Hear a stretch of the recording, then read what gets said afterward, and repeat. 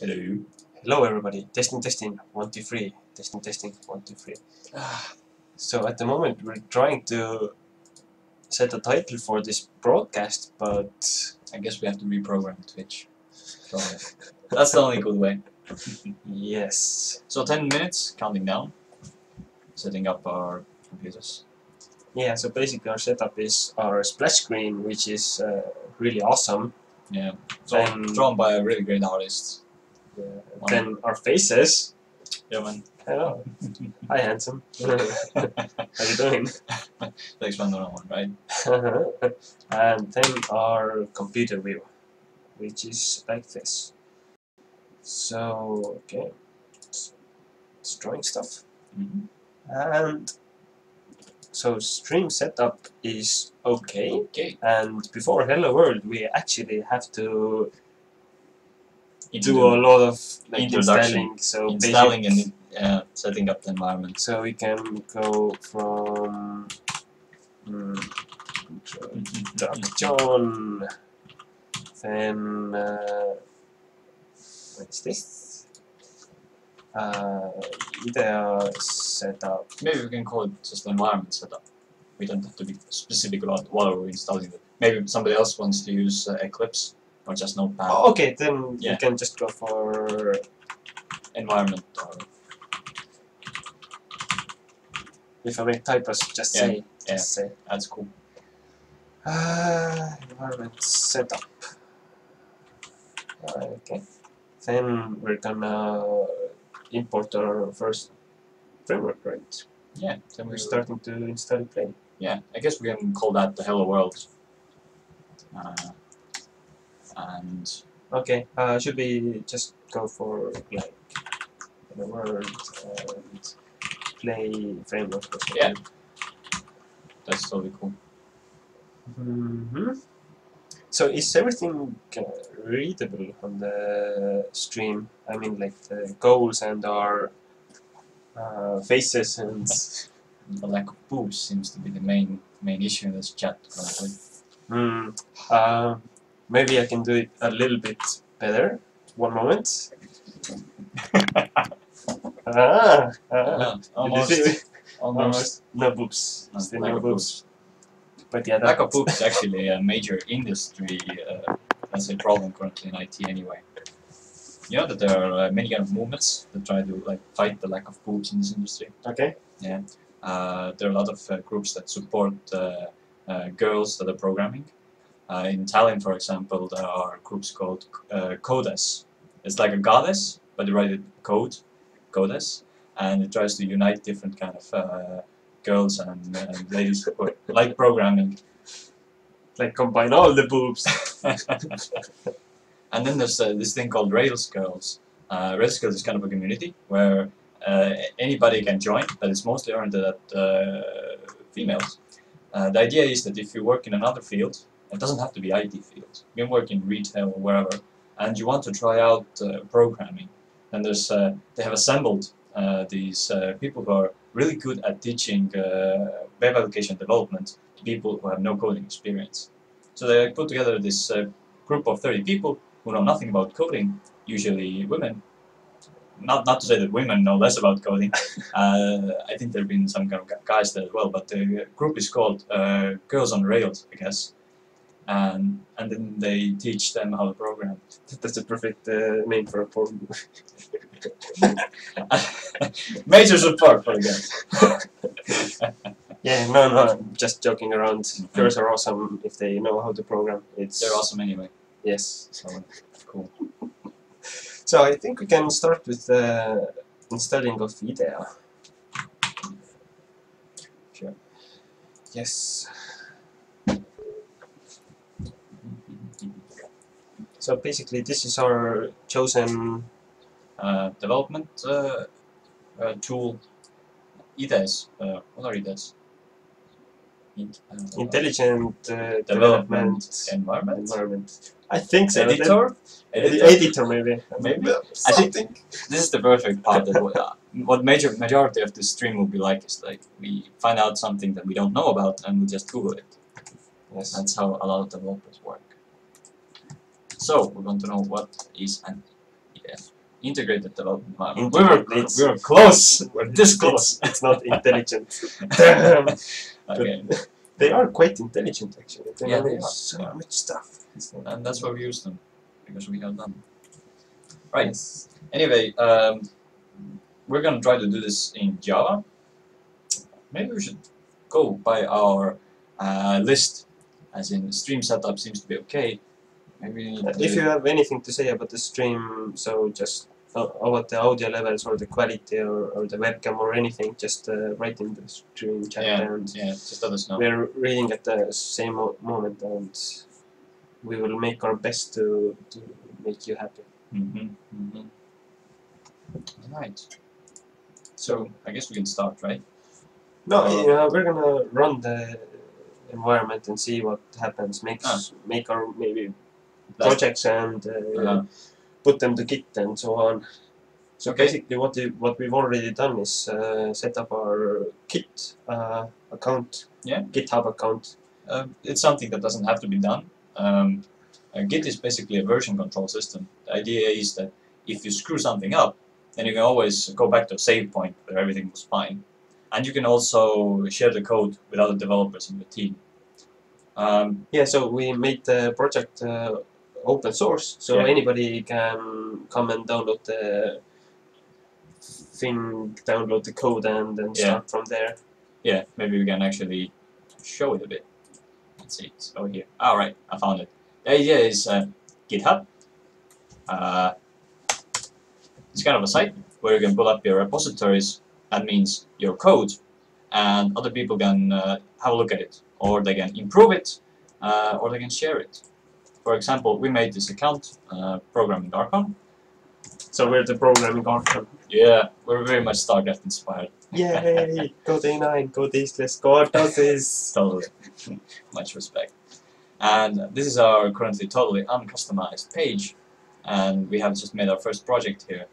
And all the code that we'll write will be available here as well. So github.com/ProgrammingArchon/PlayClimber. PlayClimber is our first project.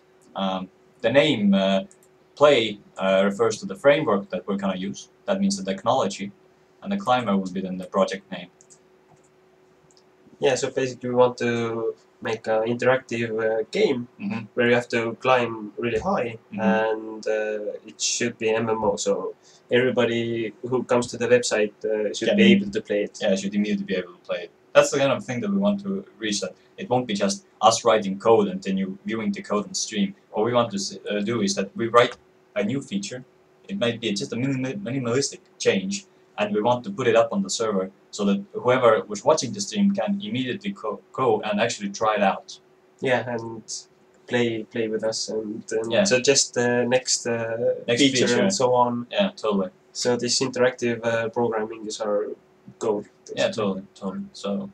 So that people who actually watch the stream will have more value than the people who go to YouTube later and. Yeah, our main goal is to get better at programming. So that's our slogan: be a better programmer. Is it there? Awesome outro. That's kind of a reason why you can't let developers make design decisions. Whoa! Let's make a bag. Totally, man, a bag. A bag is a running inside joke. I'm sure we can cover that in the future. Yeah. Okay, so what do we want? We don't want anything else. It's okay. So again, all of the software that we're using is totally free. Anybody can just download it and start the same thing. Yeah, there are no barriers. So there's also no excuses. Yes! Go start programming! I guess we're at the 12 minute. I mean, it's full hour. Is it? Yeah. It's not yet. Yes, it is. It's a minute. So, what do we do? Well, we try to do in this first minute. Are we gonna install the Play network after the introduction then? So it's environment setup. We already got the IDEA. Mm-hmm. How do we connect it to the Git? You mean the IDEA project. Oh, we just make the project under the Git. Yeah, the Git folder, totally. Awesome. So we're set. So let's go to our splash screen. Dun, dun, dun. So guys, this is the first time we're doing this, so we're Be totally gentle. noobs. Be gentle. Be harsh and say if something's not working. And Yeah, so totally. If you see us making a typo in the code, if you see us implementing something that should not be done, or we're doing something completely wrong, then you should feel free to immediately let us know. yeah. All the null pointers and all the missed semicolons. Is it semicolon in English? Yeah, it is. Awesome. So English is not our native language, Mm-hmm. and that's That's part of the purpose we put this up, so Yeah. to practice our English skills as well. It's totally another benefit.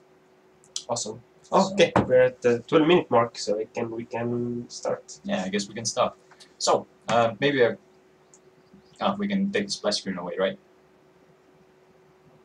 Hello everybody, my name is Sais, and And I'm Max. hello Max. Hello, Seth. How are you? I'm doing great. How are you? Awesome, I'm great. So basically we're gonna start programming In Java, and we want to make. a game, a climbing game.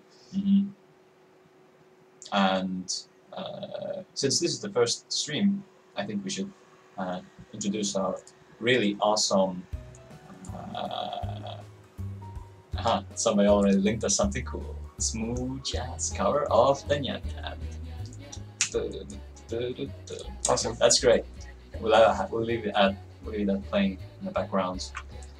So our slogan, be a better programmer, is the thing we're striving for. Yeah, we want to be a better programmer, and we want our viewers to become better programmers, and thus this stream. Hello. Hello. So I was Sais. Yes, and I was Max. Awesome. Most of the time we're gonna look at this screen. Yeah, this is our basically desktop view.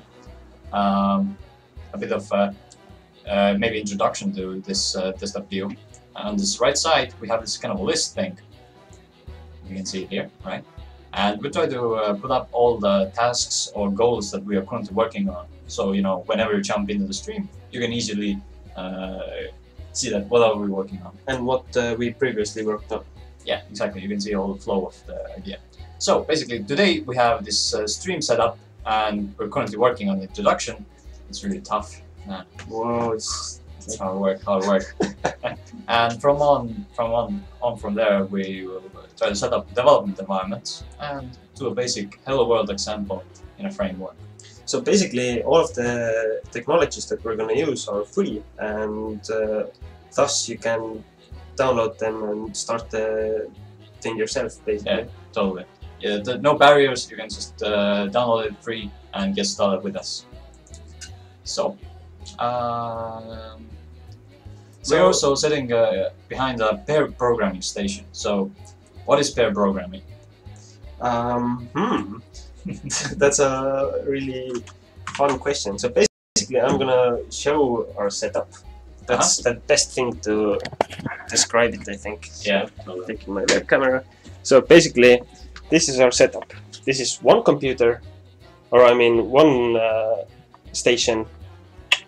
Pair programming station. So we have two monitors, two pairs of keyboards and mouses, and we're gonna look at the same picture at the same time, and we're gonna. The idea is that by sharing the computer and sharing the code, it's being constantly reviewed.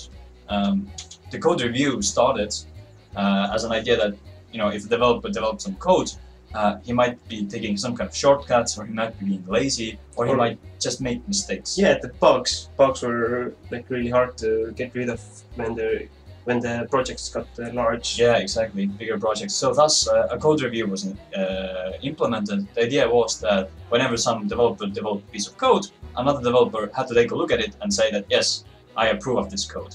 Give a seal of approval. And so basically, people started to do this once a month, and they already was like, this is awesome. Yeah, Let's they do it more often. They already saw the benefits of this. Yeah, so they started to do it once a week, and then once a day, and then once per session, and then a most extreme version of this is let's do it all the time. So basically, all the time there are 2 pairs of eyes looking at the code. So all the mistakes should be not all the mistakes, but most of the mistakes should be already eliminated. As we implement this. Totally. Also, pair programming gives such benefits as whenever you encounter a hard problem that you're really having difficulty to solve. When it's really difficult to solve, then you have 2 brains working on it. 2 people will analyze it, 2 people suggesting different solutions for it, and afterwards 2 people are implementing it. So a lot of mistakes can be avoided. Yeah, that's one part of it. The other part is when you have to explain your idea to another developer or another human or even an inanimate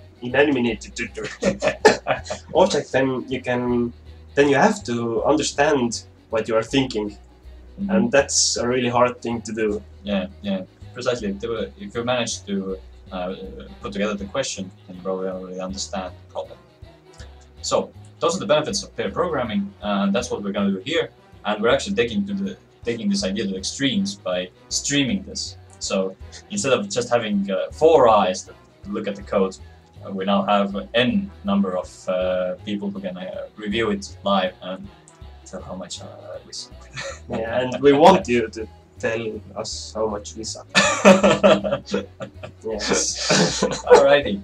So I guess that's pretty much the introduction to kind of the pair programming and setup what we're going to use. Yeah. And I guess we can call the introduction at the moment. Okay, right?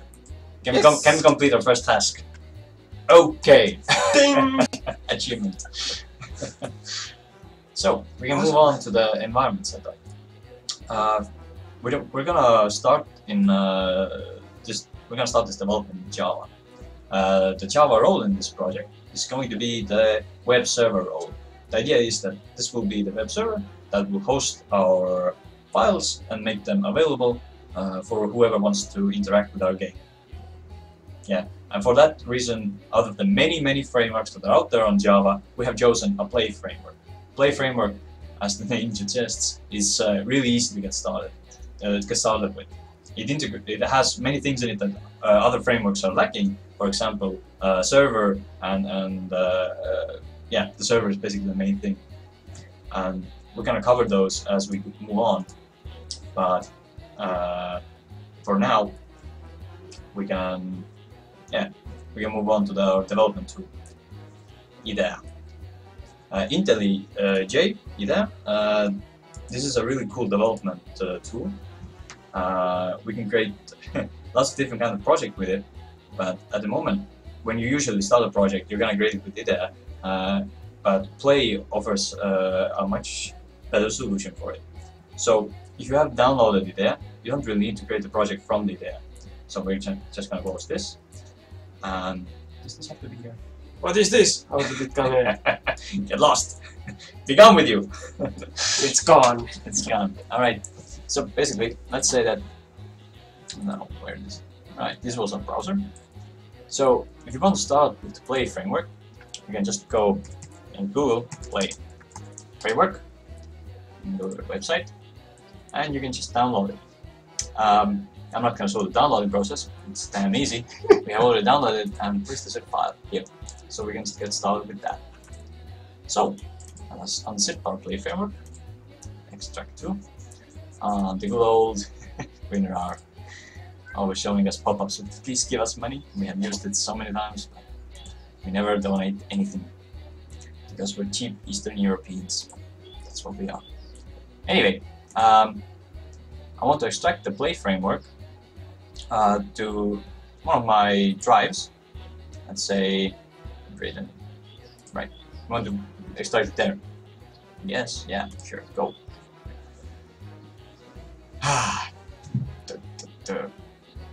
Look at it go. I guess it's it'll take a while.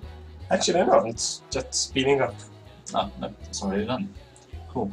And we can go and test out if it works.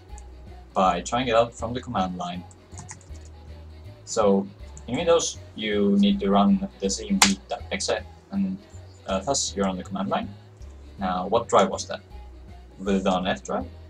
I'm not sure. Yeah, it's F drive. Right, and I think it was, yeah, there's play. I take it. Whoa! Alrighty, so now we're in this play directory. Check it out. Yeah, it should be. Alright, and if we run play, just typing play, it should download all the dependencies and display that, hey, you have play. That is really cool. What happened here was, if we look at the directory from our Explorer, it was on this drive, it was under play, and we basically, by typing play in this command line, we ran this script file here that initialized this project, play.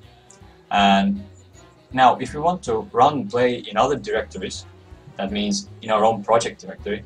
For example, we have made this, we have this awesome project folder, and we have here our new folder for this new project, the Climber, and we want to run this play in this folder, and we need to have this play command available in whatever folder we are at in the command line. For example, if I change directory and go back to the folder and try to run play here, nothing happens. So let's add this directory to our path. So to do this, we have to open our... How do you do that? That was pure magic. Yes, if you...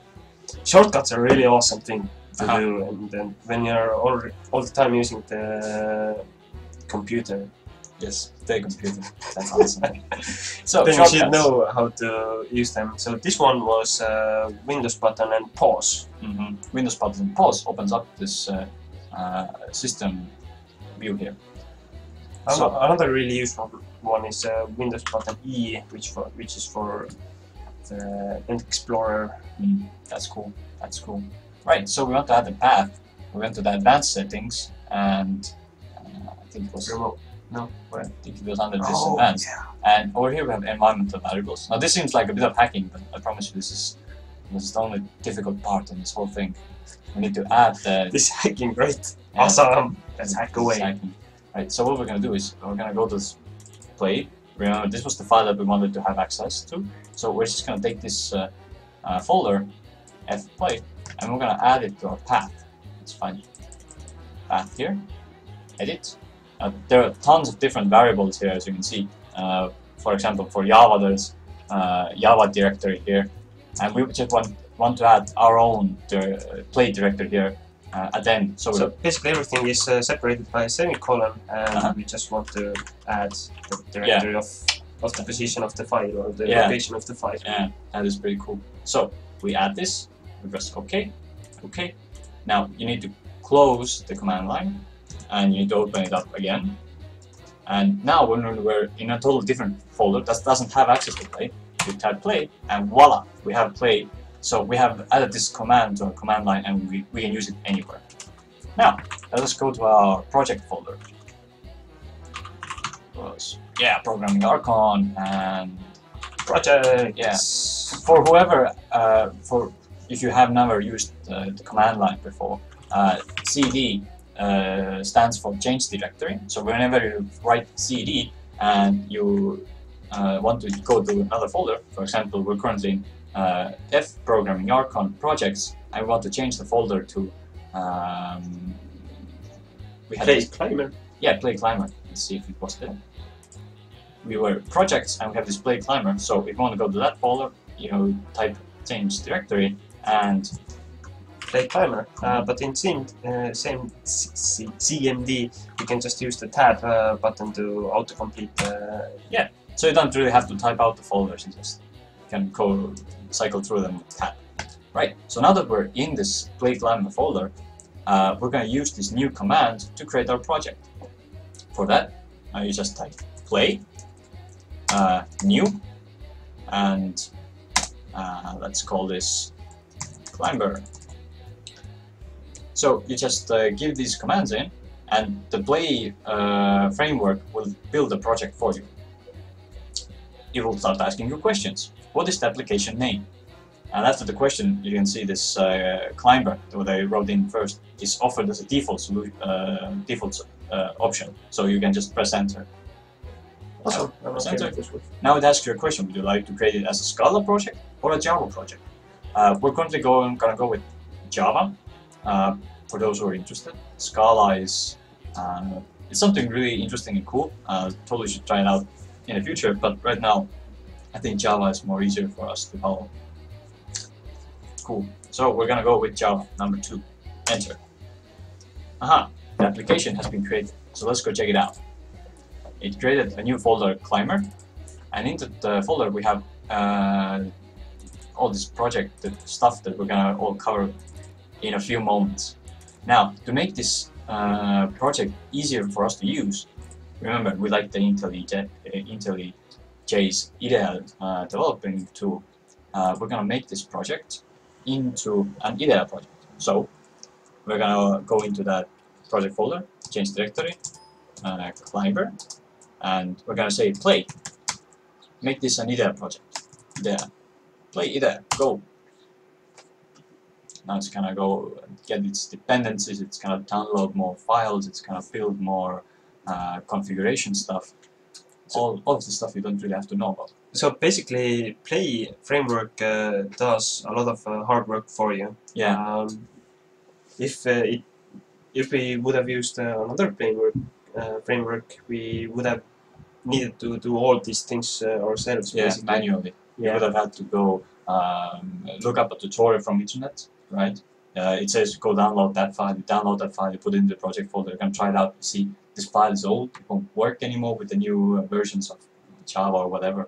And there will be a lot of messing around with this. So basically, what this does is take the human factor or human error factor away from most of the simple tasks. Yeah.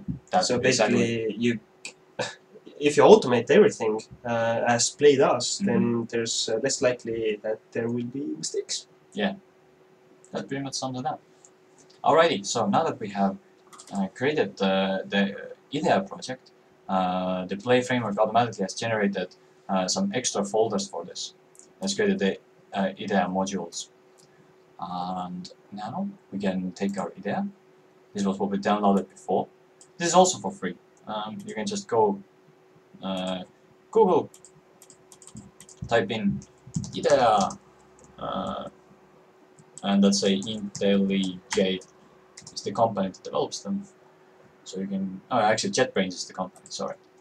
And from this site you can just go download, and it should offer you 2 versions. There's the trial version and there's the community free edition. We're currently building this on community free edition, so you can just go with that. So everything again is free that we're using, and no barriers, no excuses. Start developing. Yes.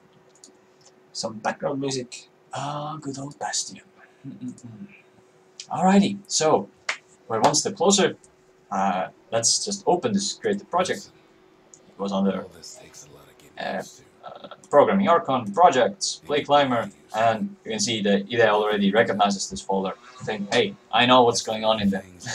Puts it on an icon there, and we say OK. It is running. It's scanning the files. Open those. I'm not sure. Allow access. No more tips. And close.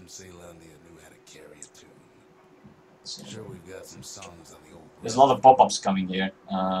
This is a purely Git related message. I'm just gonna go and accept it. Relating to Git, we're probably gonna cover it in some kind of future session. Right now we don't really want to get much into it. You don't really need Git to build software. It's something that will make it easier in the long run, but right now we just want to get something working, something going. Yes. Cool. So as you open the IDEA project, you have this project button here on the left side. Click, and you can see your project structure. It's all of those folders that you saw in Explorer are visible here as well. Now, we don't really need to go and change anything. you can immediately try out this testing web application by just running it. Now, to run it, again from the command line, you're in the project folder, you can give out the command play, and guess what? I want to run it. So play, run, and go. It'll again go and see if it has to download any more dependencies. We will allow it to download dependencies. And it says it has started the server. And Control V is used to terminate and stop the server from running. Server by default is running on your localhost 9000 port. So if you open up your browser now and you write in localhost, this is, by the way, localhost stands for your own computer. Whenever you write that in, all the requests are sent to your own computer. And as it said on the command line, that the server is running on port 9000. We go there, and you can see on the background it received the request, so it's got a little more magic in the background. Oh man, seems we have run into a small error. We don't have Java available at our command line. Let's test this out. We run Java. Yep, the Java command is not available on the command line. So, for that reason, let's first find out where is Java on this computer. I'm not really sure. That's program files. Let's see if we have it somewhere. There we go. There's a Java. Let's say the runtime environment. We need a JDK. Yes. So let's go download. We're gonna download Java JDK. JDK stands for Java Development Kit. Yes, that. You see that Java JDK on here. Download offers a lot of different solutions. Which one are we? 64. 64. Yeah. Yes. Sorry, you must accept. Okay. We accept. And Oracle can sure build them websites. At least we are getting what we came here for. Yeah, totally. And this doesn't ask us to, like, you know, log in. So basically, we can now we have to set up the path again, as we did at the beginning, so that the Java C command is available, visible in every directory, basically. So, for those who are having a question, what is Java C command? Java C command stands for Java compile. The idea is it takes your source file, and if you run Java C on that source file, it will make a binary file of it, something that can be executed by the computer. So in the background, what happened right now, why that error was thrown at us, was that the Play framework took the source files of the project and tried to compile them to put together this website for us. And it failed because it found out that, hey, there's no Java C in this project. I can't compile anything. But I think it's okay that, I mean, it's actually kind of cool that we run into these errors. I believe a lot of people are starting to develop, they're going to run into these errors. So it's great that we covered them. Yeah. So usually it's in the bin file, and it's Java C exe. So basically this is the file that we need. So we can just add the bin directory again to our system variables. Advanced settings, environmental variables, and now from the system variables we're going to go find path. Path contains all those paths that are available on our command lines. Just run it. Yeah, we just added our flavor. Yeah, flavor plus one. Add Java development kit as well. Yeah, so cool. Okay. And now we need to reopen our command lines so that they would reload the commands. Yeah, and we can close this as well. And yes, we can. I think we can just open up. So basically, you can open up consoles like from the project itself. Timer. Okay, so you're in the project and you go. It was here somewhere. Honestly, I can't remember. Yeah, okay. Somewhere around here should be, but okay. A friend in our stream is asking if we're at Sander's place. Yes, this is Sander's humble apartment room, and we're currently having our programming session. So let's do it manually. All right, cool. Let's change the. Oh. Okay. So basically, we wanted to run. Yep, they run. Do it. I think we have to change it to climber directory. Oh yeah, yeah. Climber and run. So basically, it runs the server again, and we're just gonna try to refresh this page. Yeah. It's currently still starting, asking for allow access. Okay. Now the it server started. started, and if we run it, it's gonna load. It got the requests. Now it's gonna start compiling. So it's trying to compile. This is the part where it's in the background somewhere running its Java C, and wow, it compiled and it built us this nice welcoming page. Your application is ready. That's great. Awesome. It also offers a lot of tutorials, so that if you really want to get started, you can start by just reading this and going through step by step, and quite easy. So now what we want to do is let's familiarize ourselves with this project structure and see if we can carry out some easier changes. So at this point, I can say that our environment setup goal is done. We can put this. Okay. Awesome. Okay, but before we go forward, let's just recap what we did here. So good. Yeah, we wanted to develop the game, basically. Yeah. So, and to do that, we need the environment. Yes, we need someone to develop our code. Yes. So basically, we installed IDEA for the awesome development or the code writing. This is something the viewers haven't yet seen. We'll get to that soon. You'll see how awesome it is and all of the different solutions it provides. Let's say when you compare it to a notepad. Yes. So basically, everything we're doing here, you can do it in Notepad, but it's gonna be hard. It's gonna be more difficult, definitely. Yes. So we installed the Play framework. We configured it, and we basically got it to run. Yeah. In the process, we installed Java to a computer. So basically, is this a server then, or what is Play actually? What is Play actually? Play is a combination of a web framework and this awesome command line tool that provides you with a lot of different, let's say, utils or extra tools. For example, you saw that you can create a project with it easily, but just writing your commands. You can start a server easily, just writing a command. So basically, this server that we started, we don't need like Tomcat or... No, we don't need anything extra. It has a built-in HTTP server. So basically, if you have an access to a Linux machine that is open to the web, that means its IP address is open to the web. Then you can download the same Play. You can put it on the Linux machine, and you can run the same commands. And as a result, you already have a web page.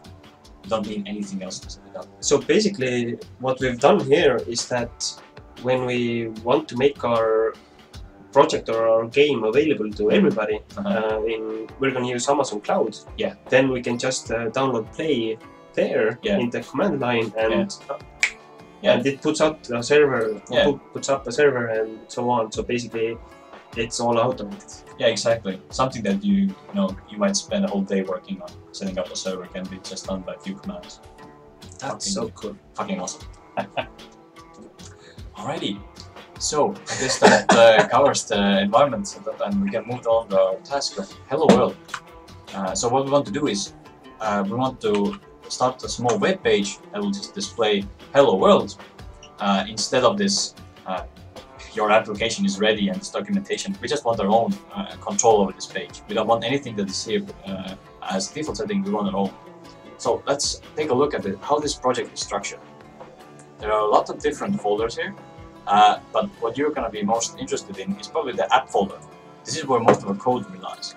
And over here we have controllers and views And these are folders named after a concept in web development called the MVC, the Model View Controller. If you know about that, great. If you don't know about that, we're not going to go into much depth of it. You're probably going to see the functionality as we start to use it, and at that point you're going to realize it better than we can really describe it. So the idea is, under controllers we have Java code, and other views we have basically HTML code that we're displaying out. And now if we want to change something, for example on the web browser, let's see, we have this, your application is ready, so I want to display something else instead of that. Let's see how is it done. We have an index page. It says welcome to play. I wonder where this goes. So if we look at this HTML here, we see that it's welcome to play. I don't know, I'm just gonna say hola! And, Hola! and see if it turns up somewhere. Let's see if we refresh here. Is it really compiling like... Yeah, on the background is somewhere compiling it. Okay, that didn't come out anywhere. So let's see if I write here. Hola! How will that work? I'm just totally curious. I don't remember what this default project was. Hola! Hola! Hola! So what I think is the content here is gotten from a Java file. Yeah, So you are correct. You are correct. This content is generated from the Java side. So let's take a look at this. What do we have here on the Java side? We have something, an index, we have a renderer, and it says your application is we have this small IDEA problem. It says that we don't have an SDK, it's a development kit. Let's just add this JDK that we added. Anyway, this Java that we added to our command line, let's add it to the IDEA as well, so that we will have some code complete. Alright, okay. Okay. Let's see if this makes stuff better. Currently doesn't understand the renderer. It's indexing. Okay. Scanning. I guess at the moment it's probably not recognizing the play framework, so we'll get to that later. Let's see. If we try to change stuff here, let's say testing, and we refresh. So we got testing here. So we can kind of meddle around with it, and we realize that the idea is that we have this thing called a controller, where we can say that what we want to display, and we have these kind of views that say how we display it. Let's see, we have this message here. What if we just write it like this? I think display.welcome is the one that generates all of this documentation here. So if we remove this welcome here, and we just leave the message part. Right, so I'm just going parentheses. Oh wait, I'm just gonna remove this, and let's see if this works. I'm gonna describe it in a bit more detail. Hola, testing. Okay, so let's start from the controller side. Actually, yeah, let's start from the controller side. Whenever we go to the local host, right, this controller is started. This means this method here. We can do a lot more code here, but at the moment, let's just review what is here currently. It says that it returns a result. That means the Java code runs and then it returns a result. And the result is OK. We can also say bad request, but let's currently just do this. We have the OK response that renders an index page. That's the index.html there. And tries to put the content to testing. So let's see view that what happens if we give to the index view a string called testing. The message comes in here as testing, and it is displayed then here as a message. And this one here is main, so this one in turn calls out the main HTML, and all of the content is sent to here. Let's remove this hola here.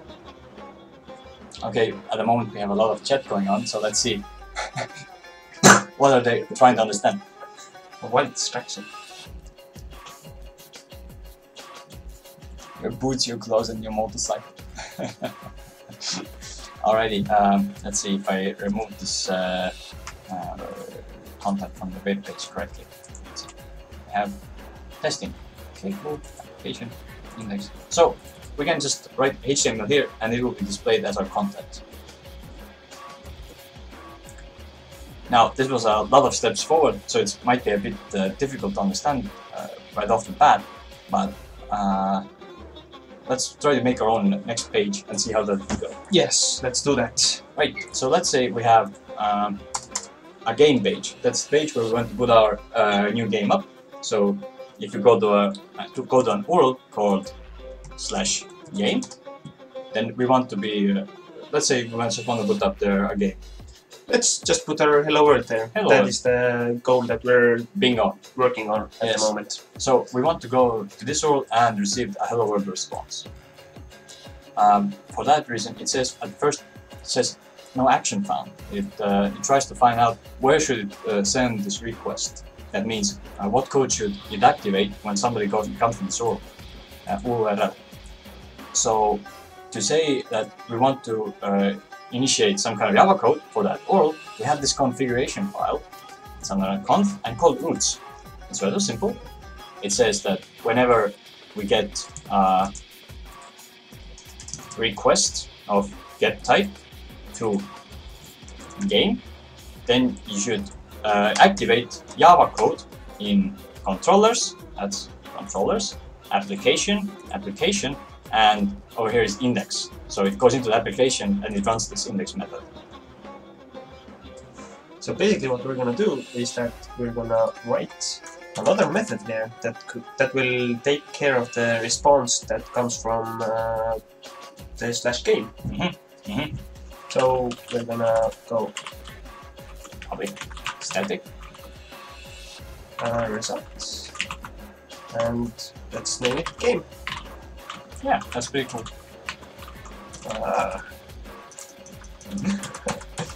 Okay, not used to IDEA at first. It helps to like start and end Yeah, parentheses and so yeah, on. yeah, So it completes your code. So we have to go index, sure. okay, what am I referencing from here? This index is what index? It's the HTML file. Bingo, it's the HTML file. So we can call index.render, and now the content you want to display there. So basically this is the hello world that we're Yes. gonna build. Yes, we have that. See, that's the point where the pair programming really helps out. So we have this. We have our root defined. Let's see what did we say here. We want to call out game, right? Yes. So we have defined that whenever a browser comes to our website and goes to URL/game, we activate this game method, and it should print out a hello world. So let's go and try it out. When last time we ran this, we got this error that application found. Now run it. Hopefully we will get a hello world. Let's see. In the background it's compiling and it worked! Glorious! Awesome! Hello world. So with this we can call our Hello world. okay. Yes. Hello world in Play Framework. It's okay. We completed that task. Ding! Achievement! Alright. I just want to brilliant. Brilliant. Okay, so this is the part where we have to make a decision. Do we No, want... no, we're gonna recap Recap, what just better. happened here. Yeah, exactly. Okay. That's better. Let's So recap. basically, we set up our environment and installed our Play framework the last time. Yeah. Now we made our own page, and to there we displayed out hello world. Yeah. How did we do that? How do we accomplish it? We accomplish it by using this Play Framework, right? It does most of the hard work for us. In the background, what's actually happening is that browser is sending a HTML request. The web server is receiving the HTML request. It parses it through. It finds out where should it go, through the roots file. It finds the Java code. It makes sure that it exists. It compiles it. It does a lot of magic in the background, and thus it's really much easier for us to develop. We don't have to really care about the managing side of the request. We just say that we want to display this kind of text, and it's displayed. Awesome.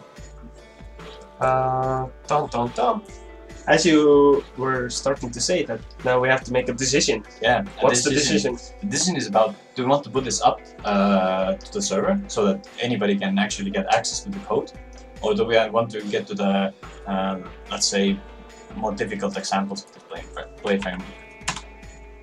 So okay, basically we can just type our options here, and we can make our viewers choose if they want to see the hello world like in the internet web page or. So basically, the first option is deploying to a server. Wait. We want to first deploy to server, or second more complicated code. Yeah.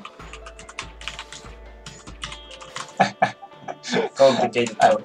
So Mel Gibson offers also to rub Johnson's baby on all over his hands.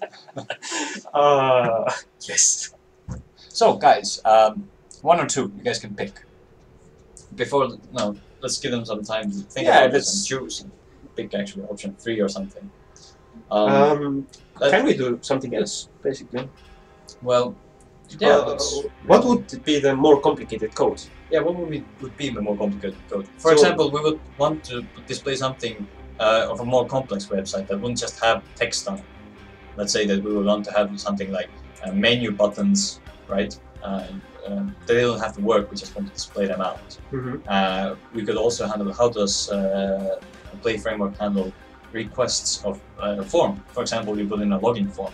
How does that work? How does a person inputting a username and a password actually log in? How does that process go? Okay. And we can also cover something more database side. But I was thinking, can we do something more close to gaming? So basically, take a dot, and where you press, the dot appears, and everybody would see the dots that everybody's pressed there. Is this any somehow accomplishable? Yeah, it can be done. It will drift away from the Play framework, as in the Play will the Play framework will play a less role in that. It will be more of a JavaScript development. Okay. HTML5 and JavaScript development. Okay, so basically we don't want to get into that yet. Maybe we do. Maybe we do. Okay, so okay, I'm not really familiar with the Play framework, so I'm not really sure how to ask this.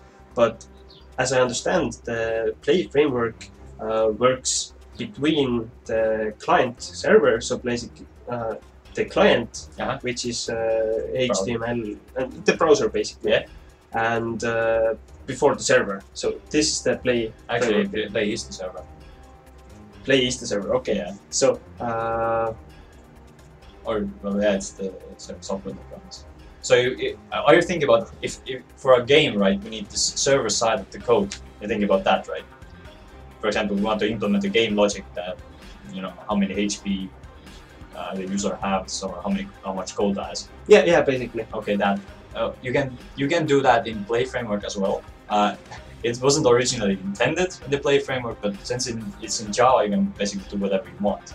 So what I'm thinking is, if somebody comes to the website, does everybody see the same content, or can this content be made different by users? Yeah, so basically, it can be dynamic. Yes. Yeah, dynamic. That's what I'm hoping for or aiming for here. Yes, it can be dynamic. Actually, before we make the decision, I'm just going to show how you would make it dynamic. Let's say, how would we do it? Let's say. Okay. I think this will go to the more complicated code part. Okay. So basically, Ago just we have one Aeons. We have one vote. Yes, says that we should deploy the server, and I think this is okay. Yeah. University actually.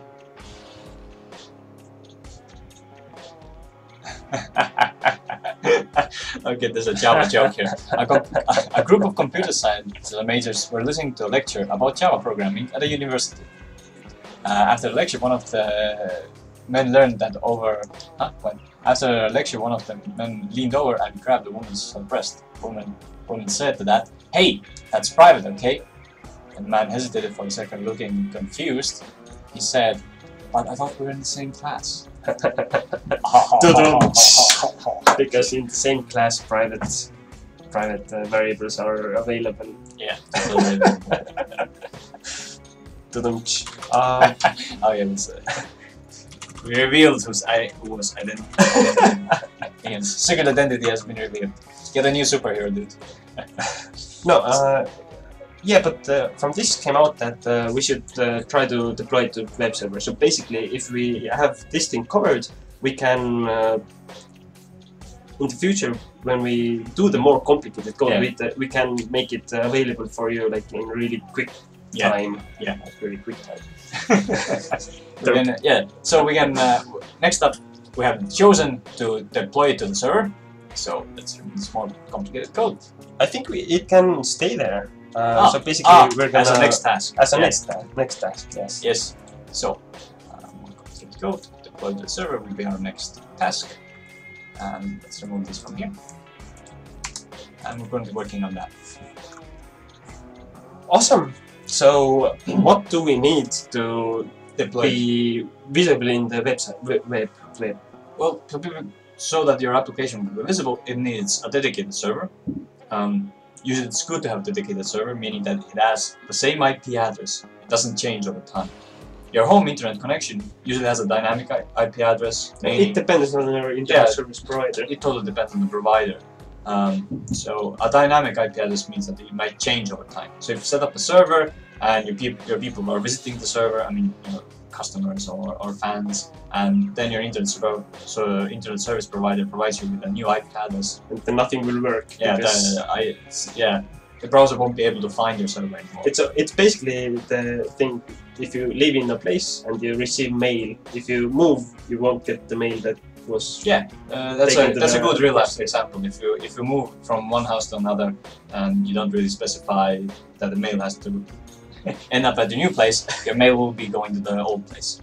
So for that we need this kind of a dedicated server, and for that reason we're currently gonna use the Amazon cloud.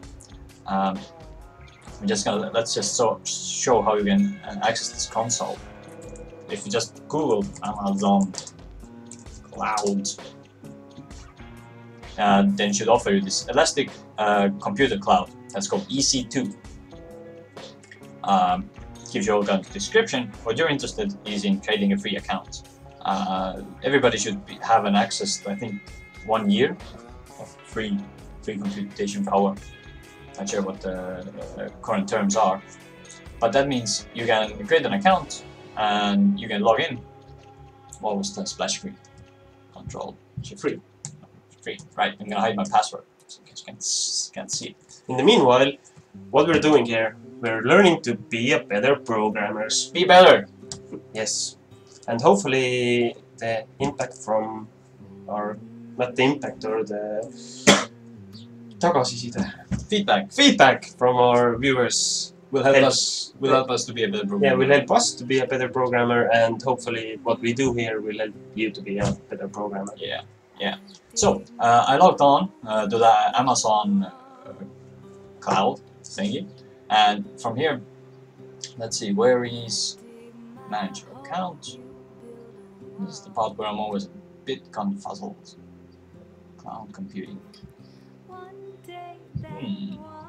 I think it's the management console. Boom.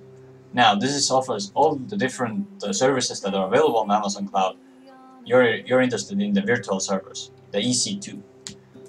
So let's go there, and you can select which one of the servers, I mean data centers, you want to place your virtual server in.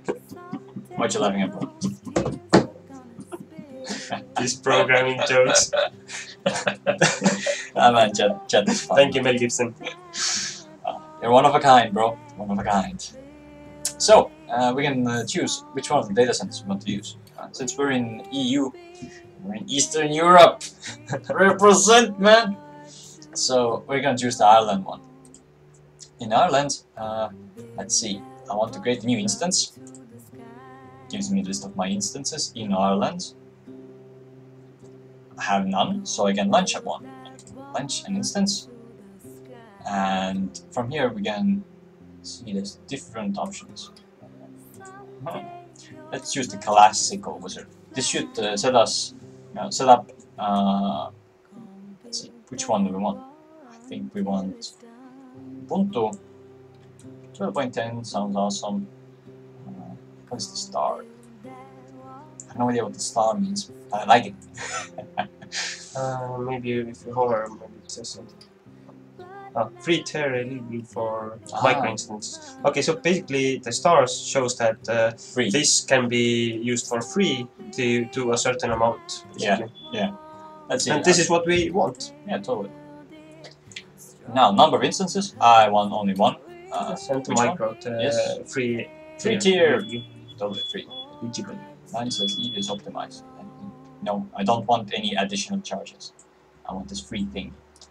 Launch into EC2 Classic. I have no preferences. Yeah, I think that's pretty cool. Right, continue. For information, if by some happenstance you don't get the free version and they send you some kind of a bill, you can always contact them. I've had great customer service up to this point. There have been some misunderstandings where I made an instance and closed it and opened up another instance in another data center, and they sent me a bill. And after telling them that, hey, there's some kind of confusion here, they not only refunded the money, they actually added more money to my account, just in case something else was messed up. Here's some extra. So I was like, hey, that's pretty cool. That's brilliant customer service. Yeah, they're really good with the customer, so they really awesome service here. All right, so let's see instance details. Use default, run use default, monitoring. No, don't need no monitoring. User data. Don't need no fucking data. Stop. Yeah, I think this default settings are pretty cool. Root. I think this is storage configuration. Yeah, sure, whatever. So basically, we just want a Linux machine working at a place which we can get to from the internet. Yes, from the internet. Add tags to your instances to simplify the administration of your. Okay. I'm gonna add tags. I'm not sure what they wanted to keep it. Whatever, let's keep on going. Aha! And now you can generate the key. This key is needed to log into the server. You can basically, you can log in using the web application which Amazon offers. Yeah. But we're gonna use PuTTY, I think, to get to our machine, which is like in somewhere Ireland somewhere or something. Somewhere or in the cloud. We're gonna cover the PuTTY in a matter of minutes as soon as we get this setup done. Yeah, so basically for that we need the key to use it in our PuTTY program.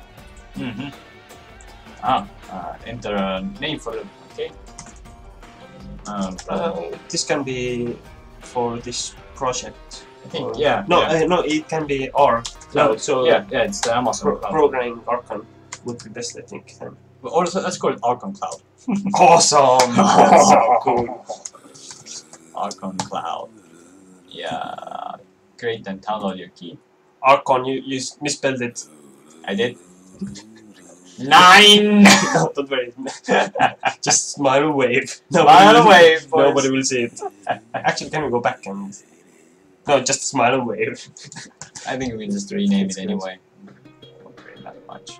Yeah, just put it on the project. Timer. I don't want to share it in Git. Just put it here.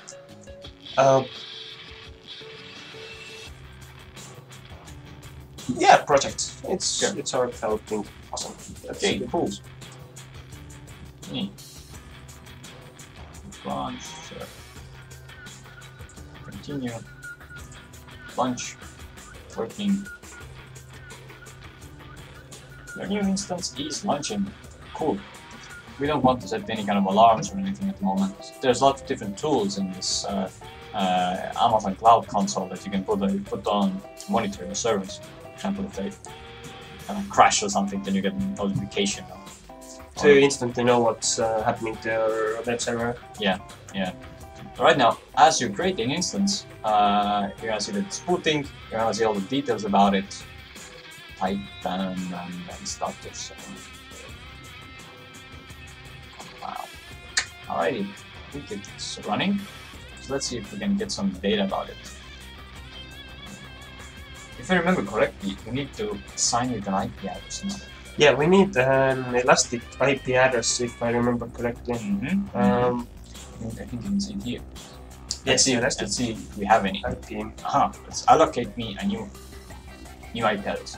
Are you sure you want to allocate new? Yes. Elastic IP address will be used in, I want to use it in my EC2. Yes, allocate. And now I have an IP address. Of all the IP addresses on the web, this one is mine. There are many like it. This one is mine. So, and now if we go back to instances, I think I can somehow assign that IP address to this particular instance. Can we just go up? I'm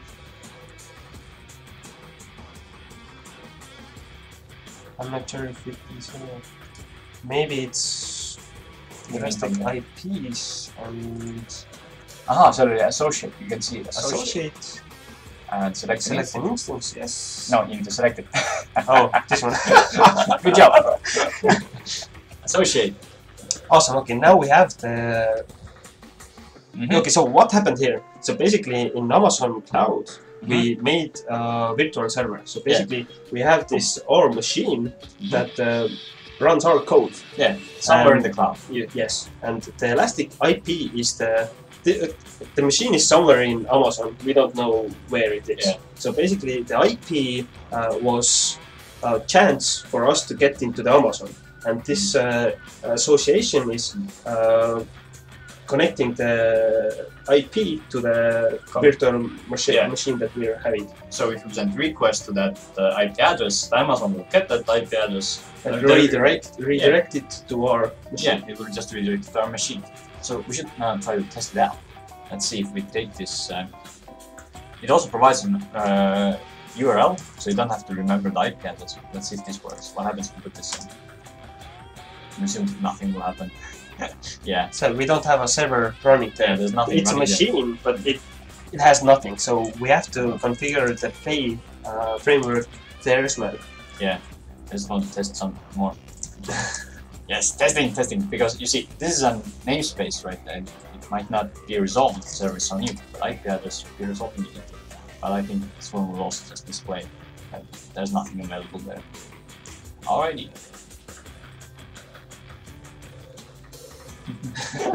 No, yeah, this didn't mean. Yeah, this name is much more easier to learn. Yes. Totally. It has words in it. It's easier. Alright, so let's see if we can log into that. So basically, it's we have two choices now. If we can connect it through the Amazon thing, or do we want to use Putty to connect to it? Let's try both. Sure.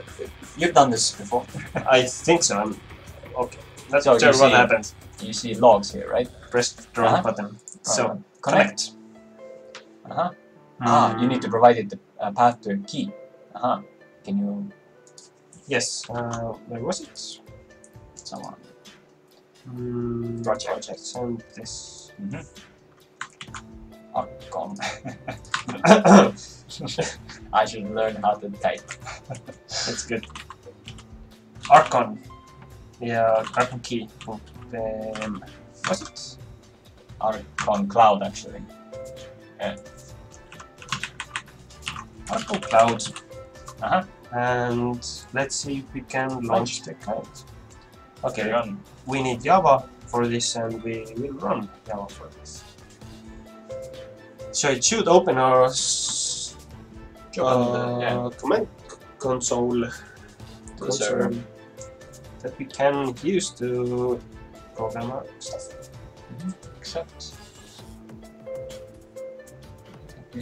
Yeah, create it, sure.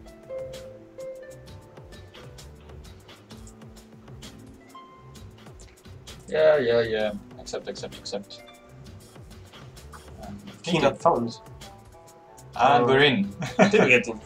It said key not found. Yeah, it's probably storing some keys in the memory somewhere. Anyways, as you can see, this is not much, right? We're on the command line. Can we do something here?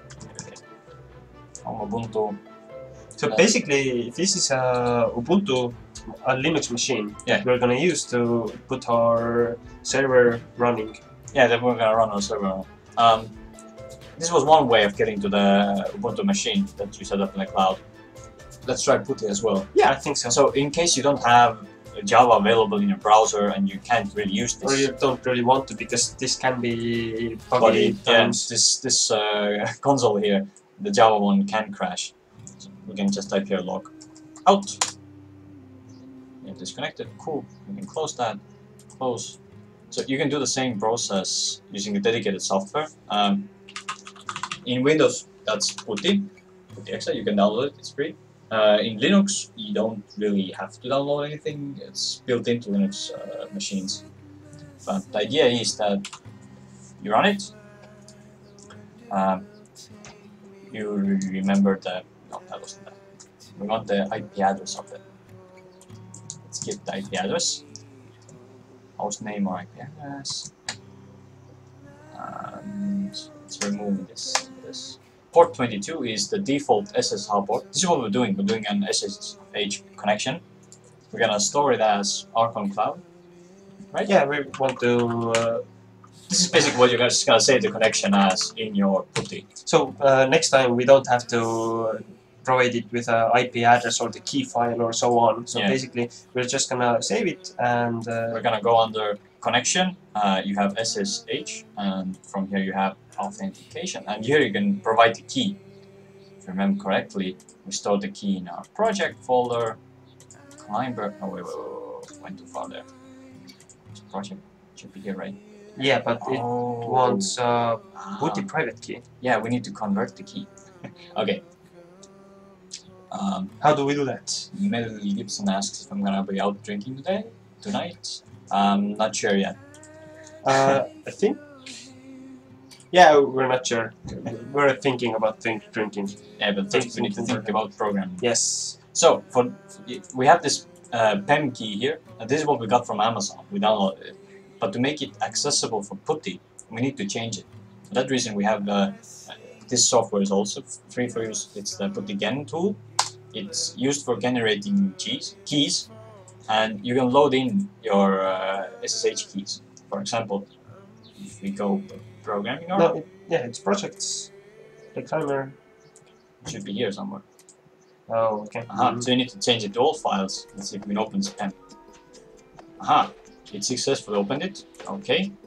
And now we need to save it as a private key. We're not going to put any kind of passphrase on it. Nope. And we're going to save it as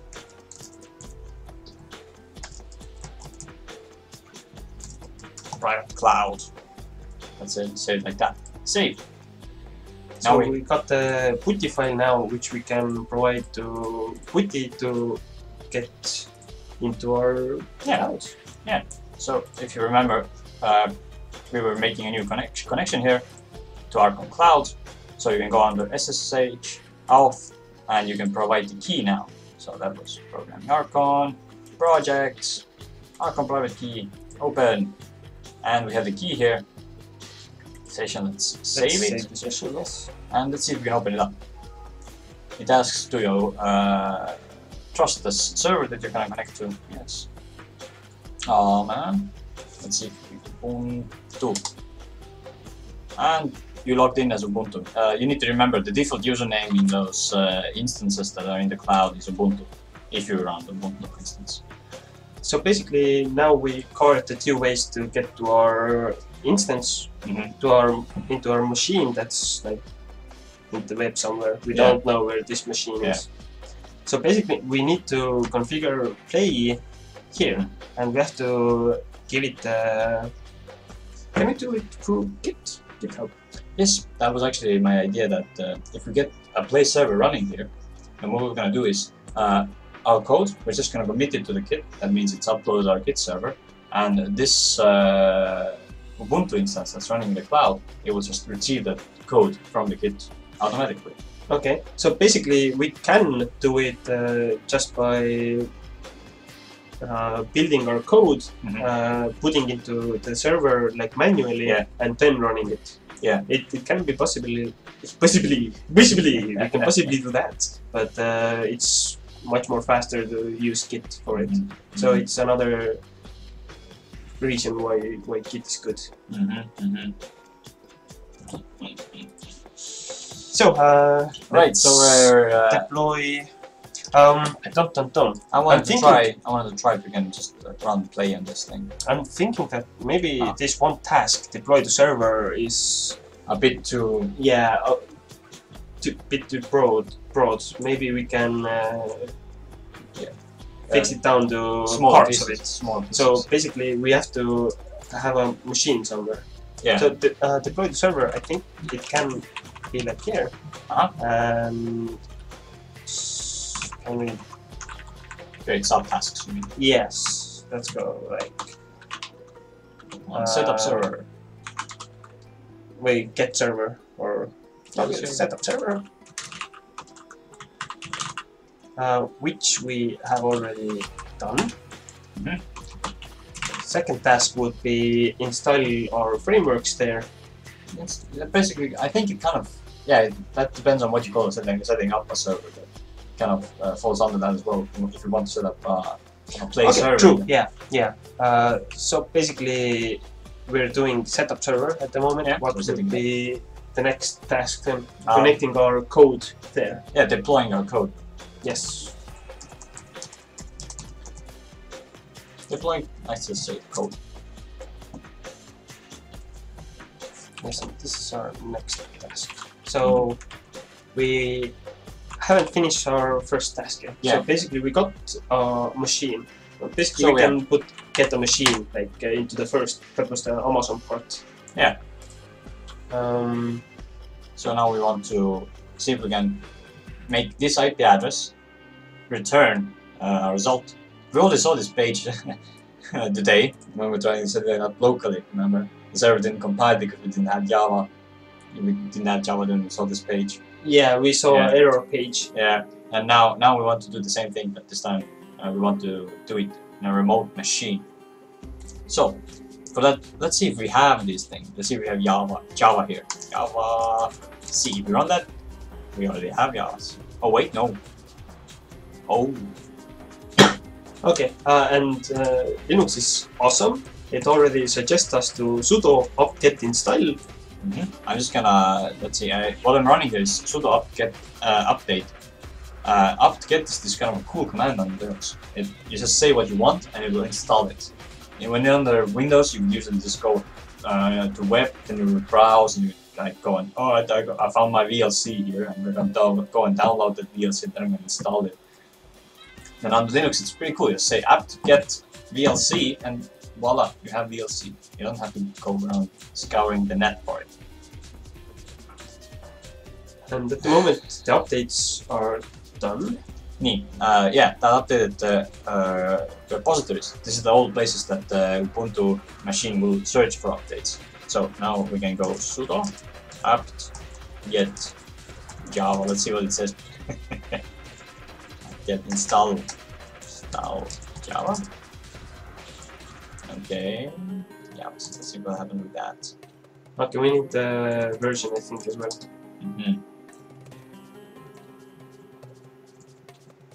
Let's see if we can uninstall the OpenJDK. Yes. As Open JDK 7 JDK. So basically, this should be the same version that you're developing on.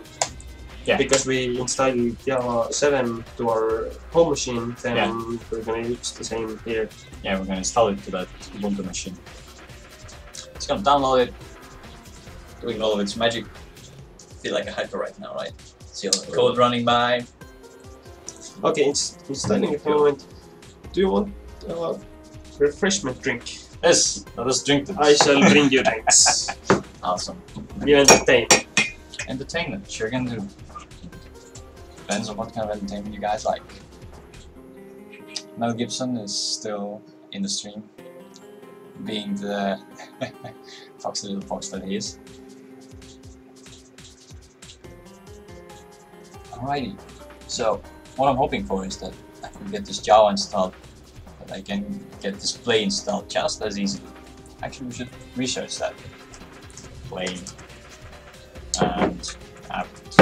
Here you go. Can we get play and get?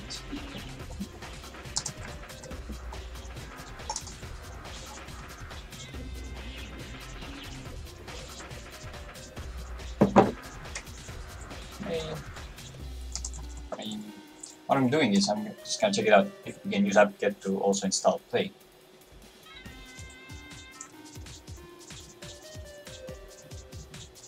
Because I'm not 100% sure if it's accessible there.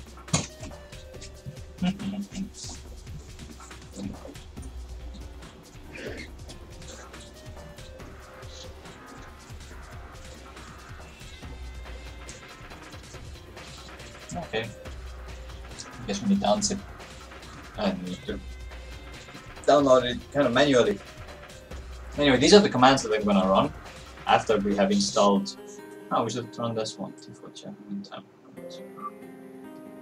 Alright, anyway. Does runtime environment consist of Java-C as well? I guess it doesn't. So it's better that we get the JDK as well, just in case. But if this is the tutorial to get how to install Play, then it should be okay. Yeah, perhaps. We can run this just to be sure. Anyway, after that, using the sudo apt-get install unzip, then we get the unzip for Linux machine. And after that, we can use wget that goes to the web and downloads whatever URL you're gonna throw at it. So if I throw play 2.0.4 zip URL to this command, it will go and download that. And after that, running unzip play what, then you have unzipped play, and you should have it on your Linux machine. Alright, look at it. It's doing so many things. Magic. Imagine if you had to do everything by yourself. That'd be done by the end of the year, perhaps. Alrighty. Seems like it has finished downloading, and we can try. I just installed the Scala thing as well. Yes, download Scala. Even though we're using the Play framework as a Java project, Scala is still being used inside the Play framework. So you might need that. And trust me, the Play framework will let you know if you're missing something. So yeah, let's see. Let's install our machine, get everything we need. Let's find a better URL for that. Do you think? This is the older version 2.0.4. Okay. We're already in 2.1, I think. So, Play framework. And that's the download link, so I can just copy the link address. I can go here, I can go. Yeah, actually, that's. Oh, sorry, PVD.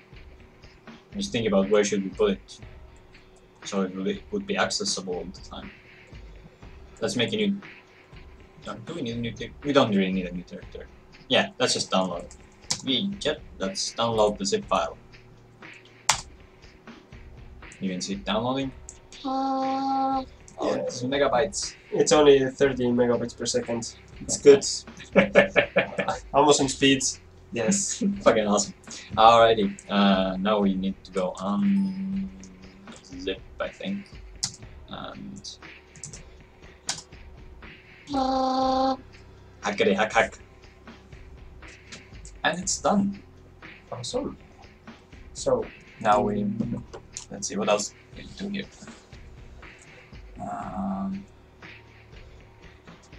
Aha, it moves play to an operational folder.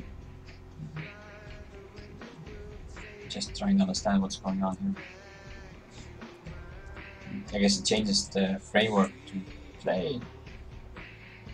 And is it basically something that is needed to do with path in Windows? something like that, yeah. Remember, on the Windows we had to put it on accessible. We had to make the command accessible in the path. This is how it's usually done on Linux.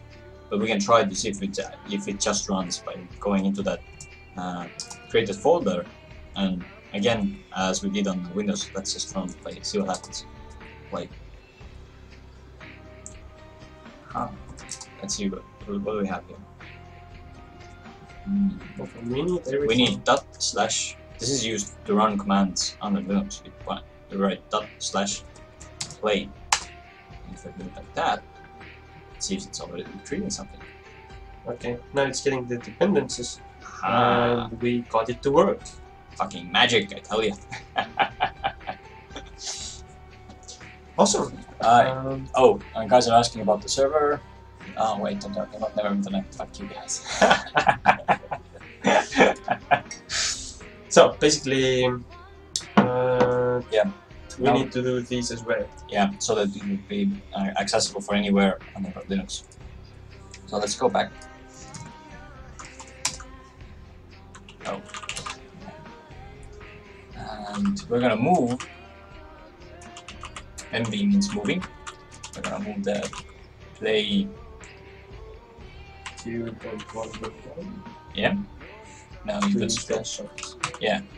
It moves it onto the operations folder. Let's see if it works. Alright. Awesome. So basically we can just copy this. Actually, yeah, and we just need to change the version number. Now what is it doing? It renames, I think. ln. Let's see, what does Linux ln do? Linux ln.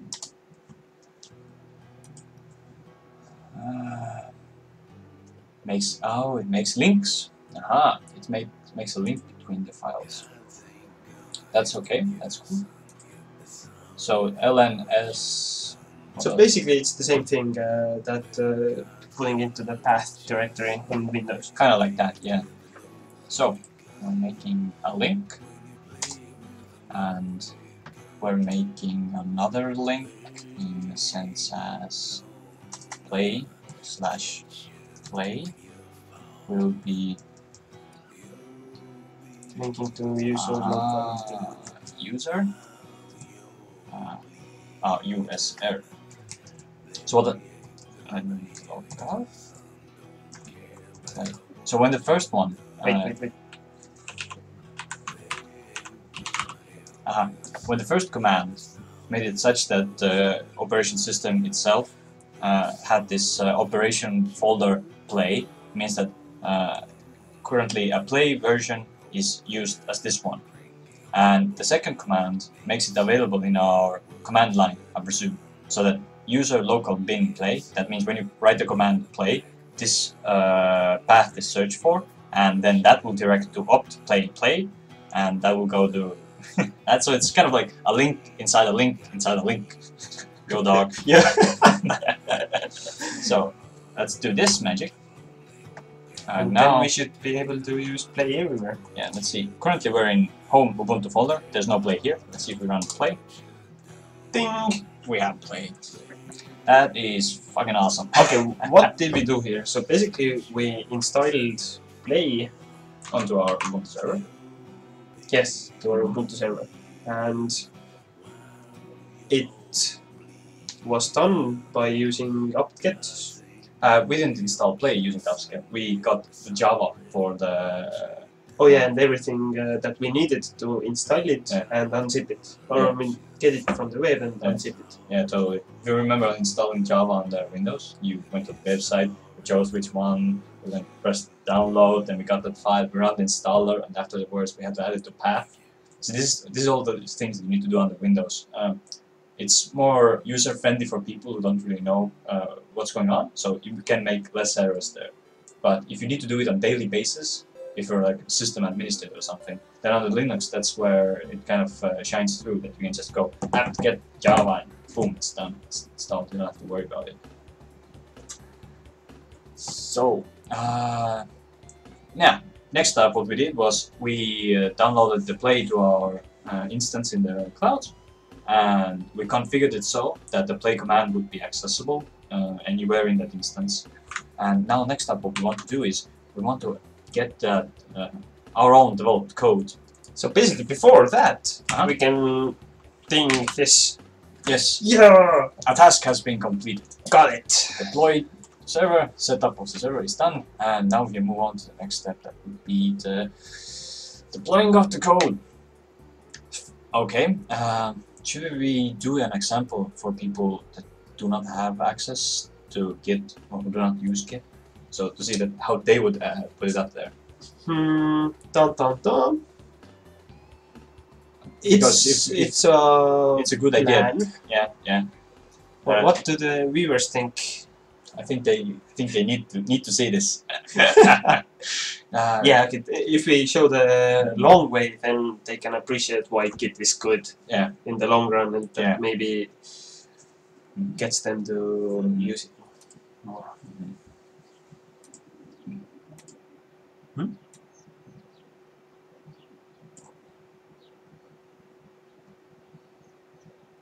Dun dun dun. People are complaining there's no stream, eh? Should we check it out? Just to be sure. Yeah, okay, let's check it out.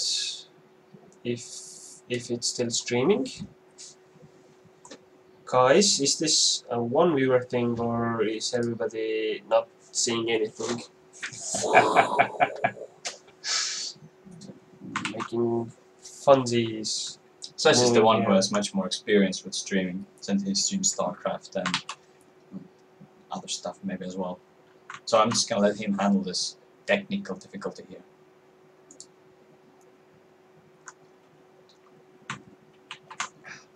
Okay, it was just Ian's problem then. Sucks to be him.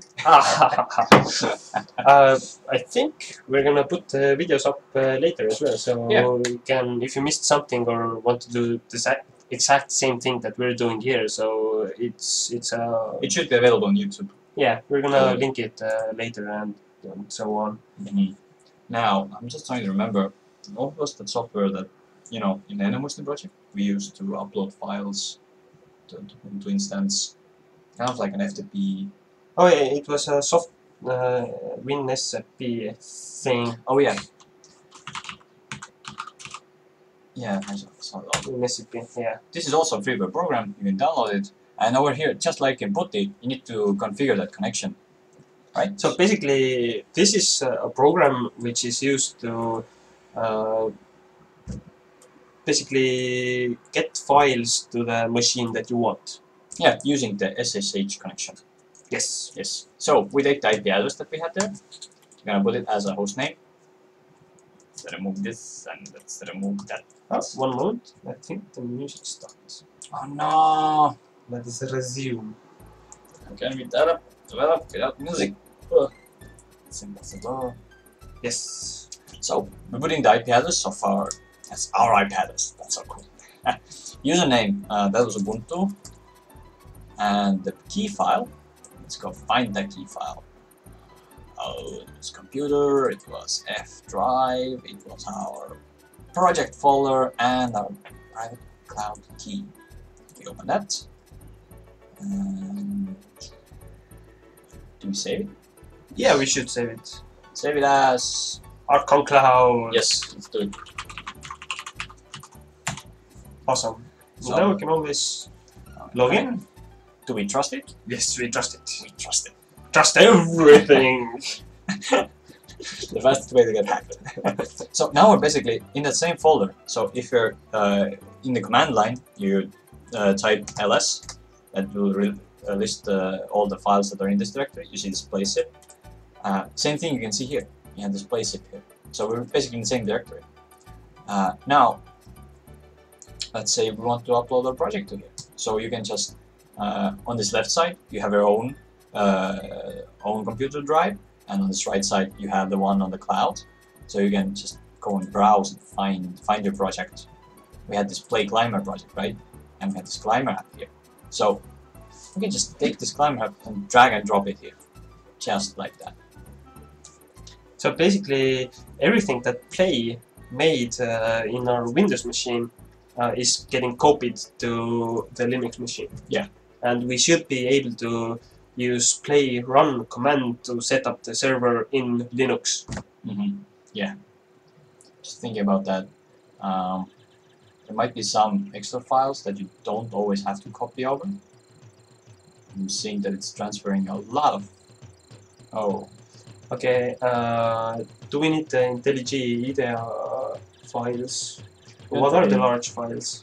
Just thinking about that. Oh wait. No, it's still taking a lot of time. But it's speeding up. It's not that... What's the size Yeah, of our project? Let's go find out what's the size of the project file. Dun, dun, dun. This would be one of those things that Git takes care of. So it's 6 megabytes. It's not that It's bad. not that. Let's let it copy. So basically, at the moment, we're getting our files from our Windows machine to our Linux machine. Yeah, it's uploading them to the cloud. That's our project that's going up. The way the Git helps here is the deal that in Git you define which are the source files and which of those generated files that don't really need to upload. And in that sense, if this whole process that we have going right here, if this would have been done with Git, then the first download would be still long, but the next ones would be really fast because the main files are not changed. Yeah, exactly. The first one will be happy. You will download a bit of project history as well. The same one as this one, or even bigger because. Actually, I think it's less because Git ignores some of this configuration files that don't really need to. But yeah, but if it's like a project that's been worked for like 6 months, then all the history, the files that are not even the project, not in the project at the moment, are downloaded because it was one in one commit. But then again, Git is excellent at compressing data. Yeah, true that. But we are working again on the game. game has a lot of media files, binary files that Git is not that good with. So anyway, a lot of discussion here on whether or not to use Git. The bottom line with Git is great for source files. That means code source. But it's not really that awesome if you're using binary picture files. or music files or video. Stuff. Git will have a bit of trouble with it. It will manage, but it will just be slower. Okay. So, now it's done, and our climber is there. So let's go to the directory, change directory, climber, and let's see if you use play and run here. What will happen? Getting fingers crossed here. So it's the same command that you run on your local machine, play run. And when before we had this IP address that returned that this web page is not available, there's nothing there. So we're holding our fingers crossed to get the hello world there. Yeah. And it should be the game, right? Yeah. Because the game subfolder or game request goes to the hello world. No, it's downloading something. It's interesting. Not sure what's going on there, or if it should take that long. Okay, it's going on. Yeah, and now it's loading project definitions. The idea, the reason why it might be slow is because it's a rather small instance there. I don't remember if it didn't even have a gigabyte of RAM, I think. Yeah, I'm not sure how big it was. This is the old one. We have this instance here, right? Let's see if we can find out what are its system stats. How good of a machine is it there? It's a micro instance. Okay. We have to Google the micro thing, yeah. I think. Let's find out what is an Amazon micro instance. T1 micro. Okay, yeah. Let's see. Amazon instance types. Oh, sorry. Alright, search it. Micro. Okay. So it has 600 megabytes of memory, and there's some kind of up to 2 compute units. What is a compute unit? Whatever it is, it has 2 of those. So it's awesome. It's better than It's one. better than one. Yes. Awesome marketing right there. I think I need to find the first one. So no, I don't need to find the first one. Compute unit. What is a compute unit?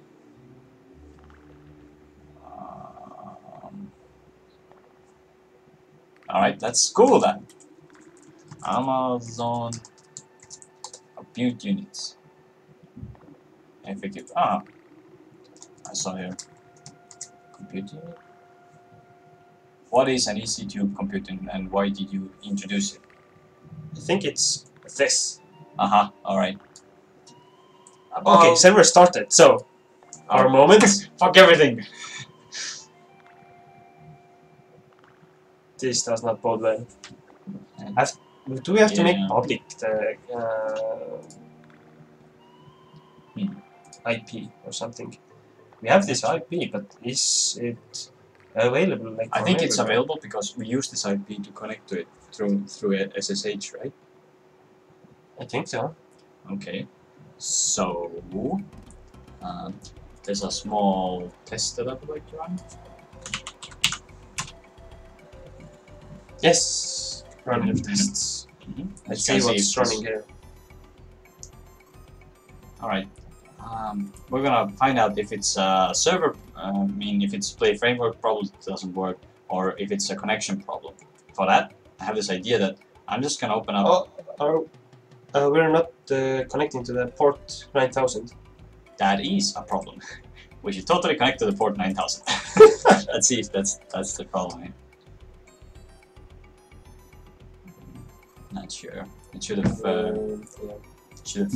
let us know on this command line here that it's compiling or something. Alright, I'm gonna leave it connecting. Why is it listening to IPv6 address? Is it IPv6? I think it might be. Whatever it is, it's running on localhost. Okay, true. What I wanted to try is that we run this. We connect to the server with another account. Just another instance. Ubuntu, and let's see if we can connect to this Play server from the same machine using get. That means we're gonna try to download something from one world, and we give it localhost. Localhost 9000. A missing. Yeah, there it is. Localhost 9000. Let's see. We try to download something from that. It got connected. You see? Now it's already compiling. Okay, so basically the server is up, but we're not connecting to it. What are the possibilities? Where can this be cut off? Like firewall or something? So we need to check it. Let's see. I think it's from Amazon side. I think the same. So let's look at this console. We have this IP address. Let's go standard. I think the IP address. We're not going to do this from the IP address side because the IP address itself works. We can connect through the IP address using footage. True. So basically, the IP address does not connect. Hey, it does connect. IP address connects. Let's see if we can. There's some kind of firewall or something up here. Inbound. Look. What are these ports here? Are these allowed ports or? I think we need to add it here. Source. Yeah, look, here are all the ports that are allowed through. It allows through. Okay, SSH. we have to have 9000, port 9000. Yeah. To the list. Alright, so we need to get a custom TCP rule. Yes. Oh man, there's a lot of rules here. Anyway, we want a TCP rule for a port range of 9000 and 0000 means from any source. I mean, that means whoever in the world tries to connect, they can connect. You can specify a specific source. For example, if you know your own IP address, you can say, only I am allowed to connect through this. That's good. Alright, so we want to add the port 9000. Your changes have not been applied yet. And Okay. let's apply changes. Let's try again. Oh, apply changes. Not sure if this button does it.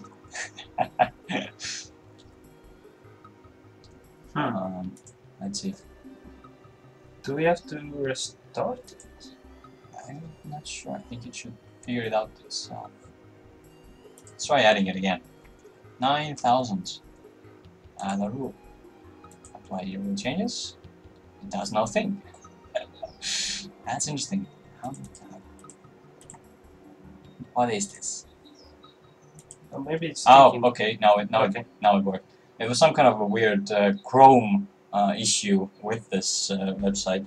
I had this small downloaded file and. Oh yeah. Anyway, you need to press this button somehow. So let's go and try it again. Game. Hold on! And we have So, can anybody from the stream just... Yeah, can anybody test this out? We have this awesome link there. So, if you guys can press that, see if you see... If we get one confirmation that it works, then... So basically, you can see hello world from it. Then we can go into making the game! Yeah, we can finally get to the game making, and it's been basically 2 hours. 2 hours for like setting up a server.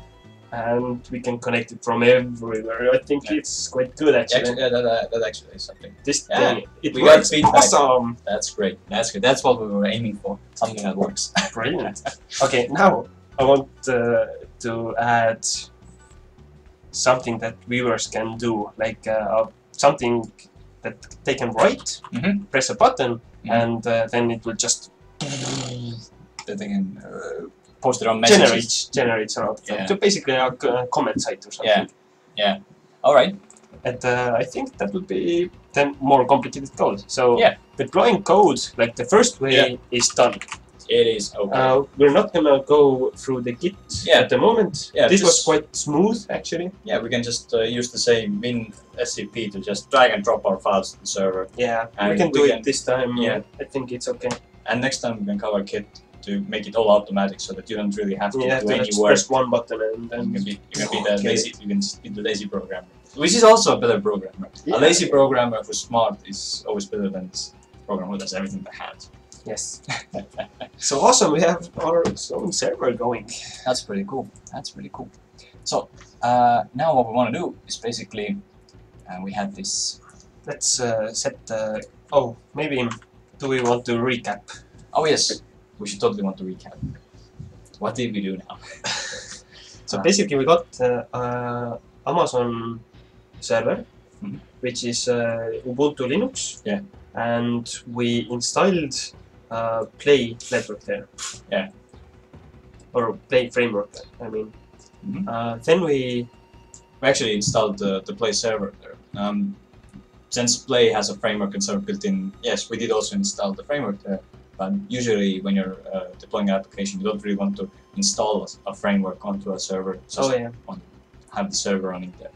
Yeah, exactly. But at the moment we installed Play on there as well. Yeah. Because the Play is the server basically. Yeah. And how much time would have it taken if we gone for Tomcat or something? Okay, well that's the thing, that if we would have used some kind of other web framework that wouldn't have the server part in it, that we wouldn't have had the chance to just type play run, right? Then for that we would have had to install our server. That would have been a Tomcat. It's basically a container, and then we would have had to install also an Apache. Apache basically does the routing. So whatever you have here in a roots file, let's view it from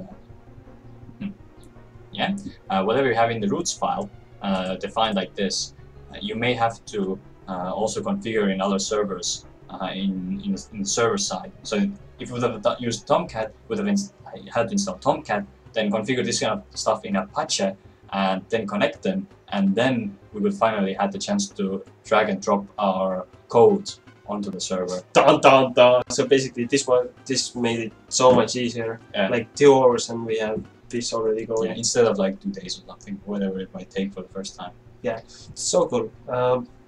So, do we want to get? Maybe we can do a small break? Or how do you feel? Actually, I feel quite okay. Alright, I feel pumped. I mean, we just got it up. We just Now we can start using it. Trust more codes. Perfect, yeah, let's all do that. Okay, let's set up our goals. Alrighty. So basically, deploy to server is okay. Yes. And now we want to do something interactive, right? yes, interactive comments section. Like that. So There's so many posts about penises. So I'm just already going to see that. Get your ASCII code ready. Alrighty, so what we want to do is we want to define. Actually, let's just use the game one, right? We want to just post the comments on the game. Yeah, that's pretty cool. Right, so for this, I think we should look at a small tutorial and do it from there, side by side. So basically, what we want is the server to remember the post that the player did, put it into an array, and then another refresh button would then get the array and then display it. Or is it done like that? It could be done like that, but Play Framework makes it really easy to use some databases and also an in-memory database. That means that you don't really have to set up another database on the server. Again, this awesome combination of Play Framework and Play Server, it can have its own database in that same module or in that same package. So you don't have to install anything else. And I think this might be a good place to use it. It has been made really easy. So instead of trying to store those comments in some kind of an array, let's already store it in its own database. Okay. So go step forward to use the database, not the Java init in the middle area. Yeah. We're just going to take a step forward here, and we're going to try to store them in a database. But we'll get to that in a few moments. First of all, let's try to get this working then. If you write something in that HTML form, like "hello, my comment," and you press send, then we want to actually receive it here on the Java side. Yeah, that's small steps. Like yes. Small steps. I was feeling that this. Oh, cool. Anyway, this Play Framework website is really awesome. It has some nice things. Right. We want to get some documentation. And all these things are covered here. You might as well go through those tutorials. They do a much better job at describing how to use Play. But let's see what is right here. Okay, this is the overview of sample applications. And let's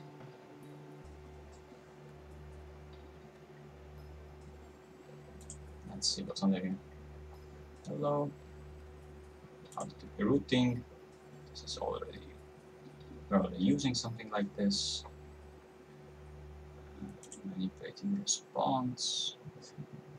Can you just Google making forums in Play Framework? Yeah, we can do that. But I just remember there was a really easy example here that I want to find.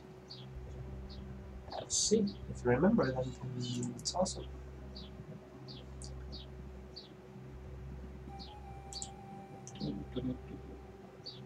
Synchronous. How to perform submissions and validation. There we go. Alrighty. For this reason, we're gonna introduce models for our application. If we had controllers and we had our views, we're gonna go and create a new package for models. Everybody loves models, right? Oh, that's sexy. Right, so we're gonna just make a model for our comment. We're gonna call this a comment class, and this basically describes what the comment information looks like in Java. Yeah, we can just add it to Git. We generated some random comments. I'm just gonna remove these, and each comment should basically have a string that describes what was the content, right? What was the message? So we have a message in the comment, and let's say we also have another string that is the user name of who posted this message. This is a very simple object, and we can basically just use that. Are we gonna use it like this, or are we camel casing? We can camel case it, but I don't know. Is it the username something that you write to name? That's a good question. How do you write username? Username. Something that's written like that. So if you camel case username, you just write like that, I guess. It's not. I mean, it's like, isn't it 2 words? I don't think it's 2. Username. Everywhere is just 1 word. I believe the internet. It's 1 word.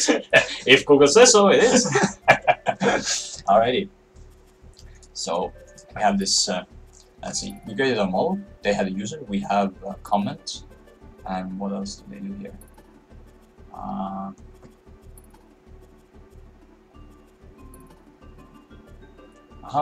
Okay.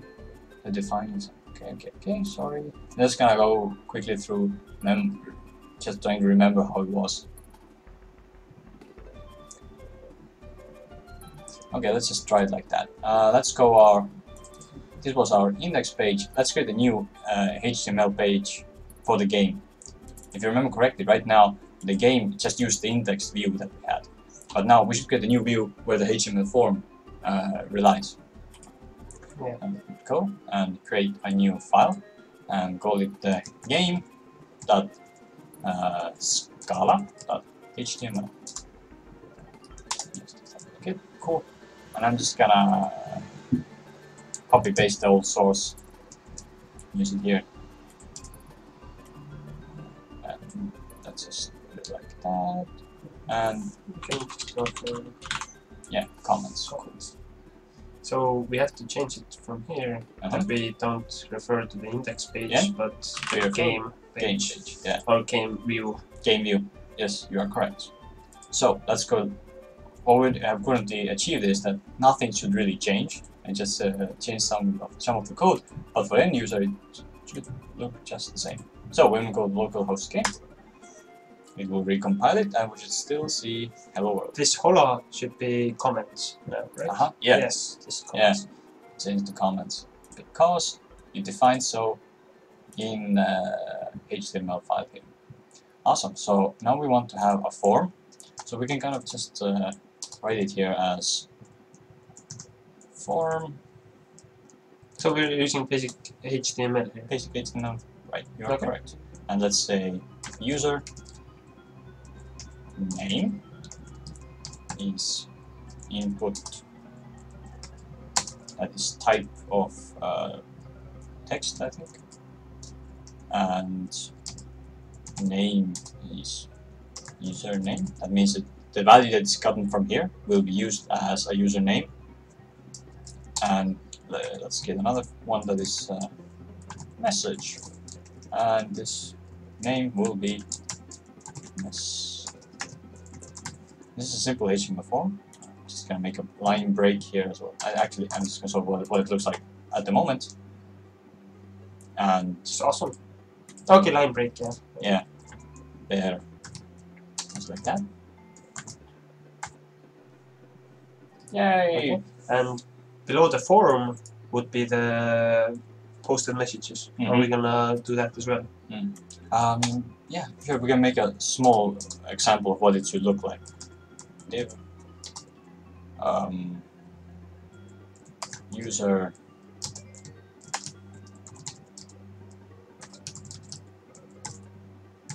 it should look like something like this. I'm just gonna make an example that's not dynamic.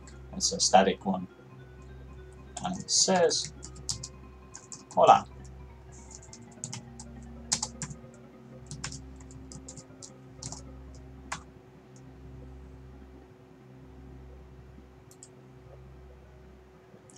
Let me just see if it was a second. If this makes it look better. Okay, I think the username does not have to be here. Uh-huh. Okay, later we can use it to use the username the user inputted. Yeah, something like that. So this is a basic view of what we're trying to achieve. That you write here, Martin, and then you. I think we need a button. I think we might need a button here. Let's go for a button. It's form me, and that's input Type support and message or name. value. I think it was value. Let's say post. Post. So at the moment the post is not doing anything. Typo. I think we made some typo. I just fix it. Fix it while we went through it. Not sure. Alrighty. Oh wait, yes, this is a typo. This way. You are correct, sir. Awesome. So, And now we want to make it dynamic. So basically, if you press the post button, the message and the username that you hold are saved somewhere, and the div here should go through all the messages and show all the messages that have been posted. Yes. For that reason, let's say that also for a form, you need to define the action. So action means where this information that is put into this form is going to be posted at. So action equals, we can say it's the same, game. So let's see. At the moment, I think it does by default anyway. So let's see. Oops. Yeah, the message and the username are posted. Now, method. This is the method that we'll be using. This is the post method. So now we should get the error because we don't have the post method. Exactly. The application gives us an error that we don't have a post method for it. So for that reason, let's go to our routes file. This defines that all the URLs that can be used in our web application, and let's define a new one. Do we need a new one? Can we just put it into the? This is the practice that is used on the server, on this framework. Okay. That you define it as you have post. So whenever you get a post message at the same URL, you do a different thing. Oh. And you make here, let's say, awesome. New comment. So I have a new comment, and now we need to define it in our controller. Awesome. That's so awesome. We say public static result, and this will be new comment. And if I remember correctly, let's just currently make it return the same thing it returned before. Return, and you should, as a result, you should still end up on the same page. Nothing happens. I just want to make sure that the routing works. That this route that we defined here is able to call the new comment, and you're just gonna stay on the same page. Let's see. Or reload the same page. Yeah, it will just reload the same page. Now it's currently compiling, and you stayed on the same page. That's awesome. So, can we the static variables that we have here be the ones that we type here? Yeah, we can do that. So this is a great way to see how does this view and controller interaction work in the game. We have here this message up here that says that this view takes in a parameter message and it tries to display it out somewhere right here. So let's remove this message. We're not going to use it anymore, but instead we're going to use user as string, and also we're going to use. Okay, we're still going to use message. I really didn't think it through, but I'm going to say that for this view you need two elements. You need a user that's a string and a message that's a string. And in here we can say that instead of writing out the static Martin that says hola, you can say at. This means that this is the Scala view way of saying that now I want to use a parameter user, and says I wanted to use a parameter message. As a result, you have a question? No, I think, was it user or was it username? Oh, username was, you're correct. Username is more correct term. Now we can go to our application, this renderer will not work. Let's just put here a default user, let's say, and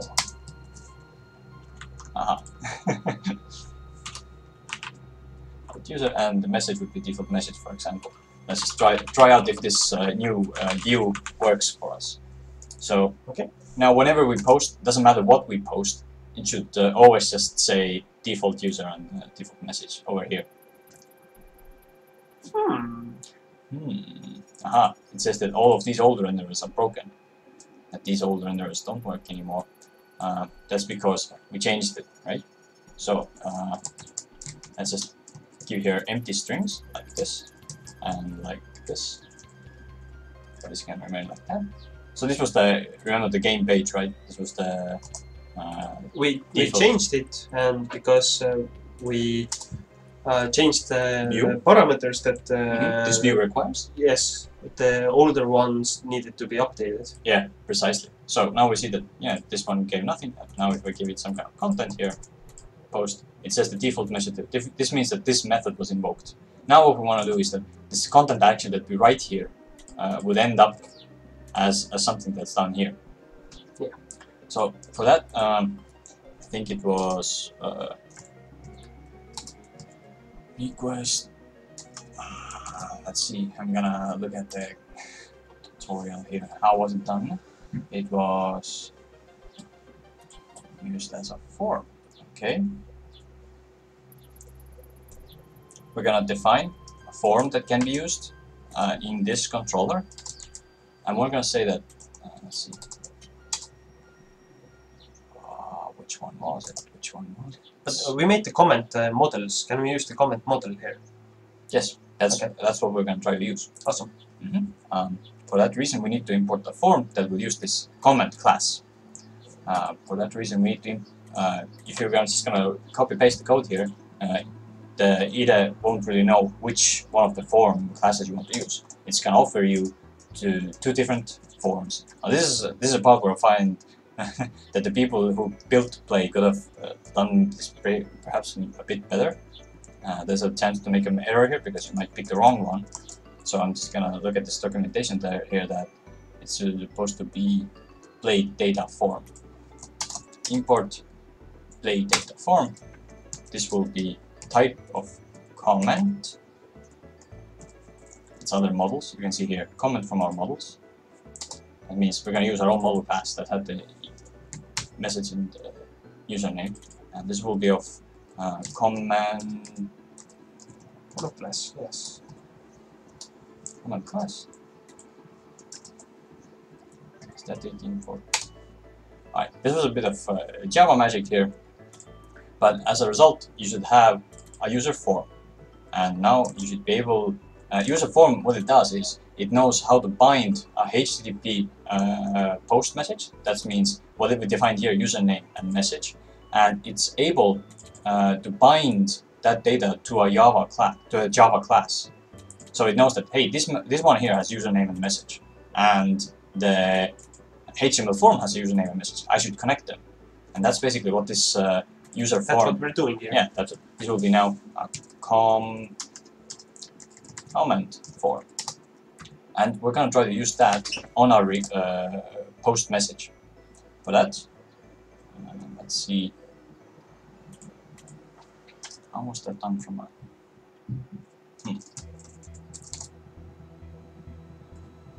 I'm trying to remember here. Basically, what we want is we want this new comment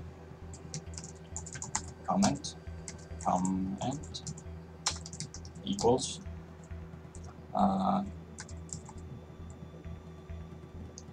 so basically it needs to get from the HTTP post request and bind username and comment to it, or username and string to it. You are correct. Yeah, you are correct. I'm just trying to remember how it was done. There's no HTML example here of it. And this is the part where I'm just gonna go to look at an example. Basically, when you installed Play, you unzipped the Play to your hard drive. It gives you a lot of samples. under the play folder, you have samples folder, Java and Scala versions. You can go, I'm gonna currently pick a Java version, and I'm just gonna pick a forms example. This seems like what we're doing at the moment. And over here we have the same controllers, models, views as we had controllers, models, views. We can just go there and look how did they do that. Just gonna open it up in Notepad. And as I have a form, they also have a form. And let's see, contact form, bind from request. Okay, that's simple. I'm gonna implement it now. We had this.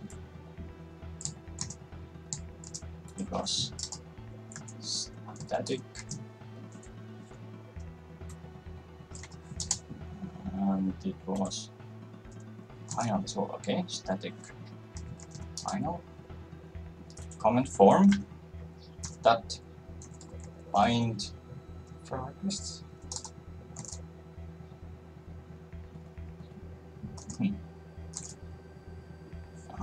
Okay. I need to do it like form.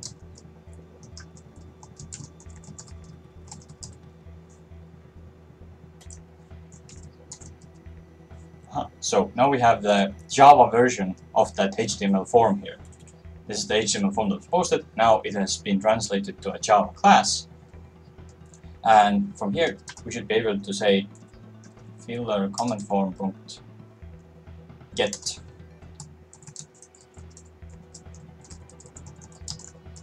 comment. Alright, so if we take this, I think we can make it more specific. We can add here that this form is supposed to be of comment type.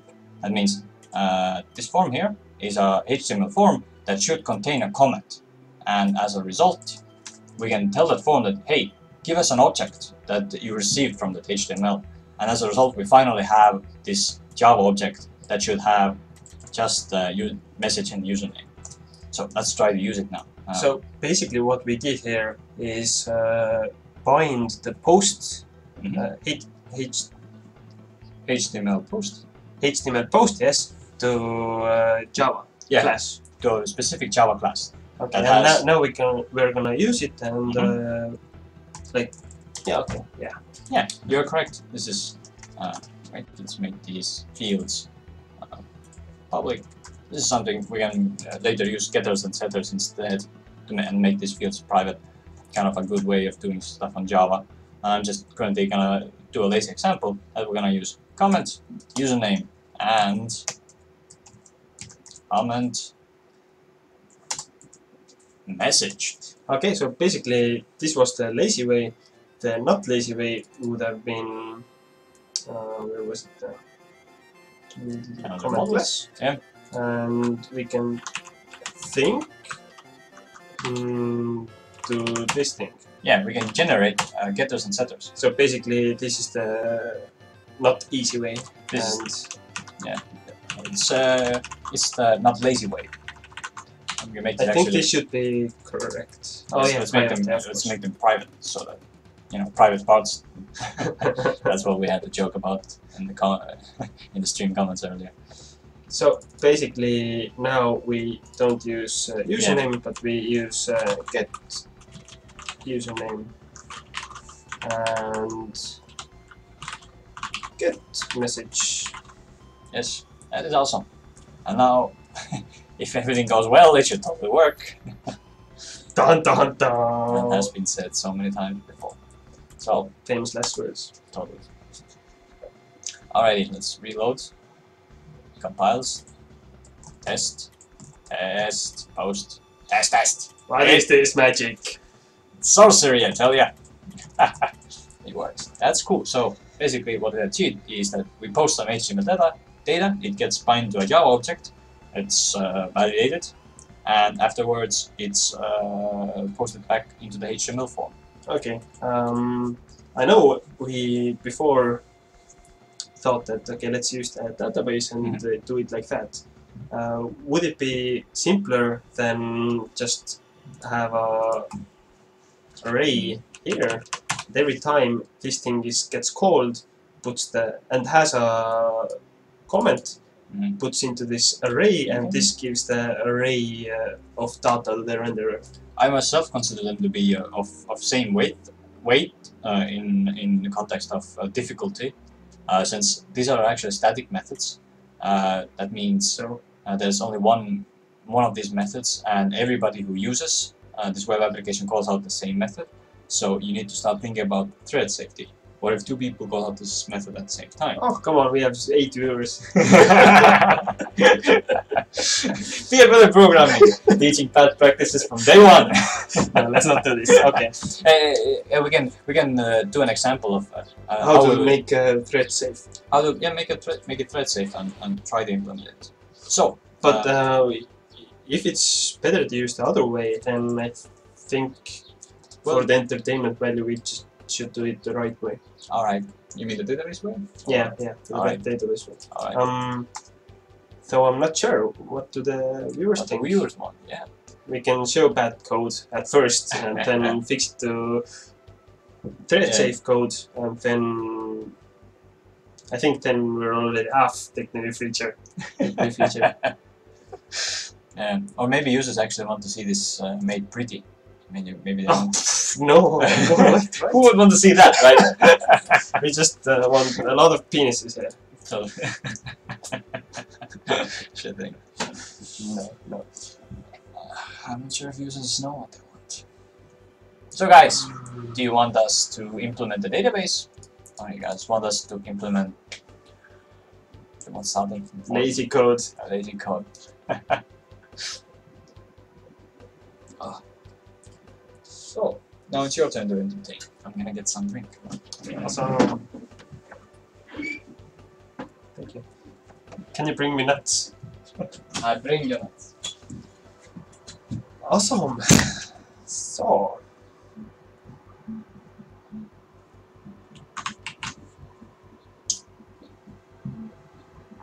Hello. So basically what we've done is build a game.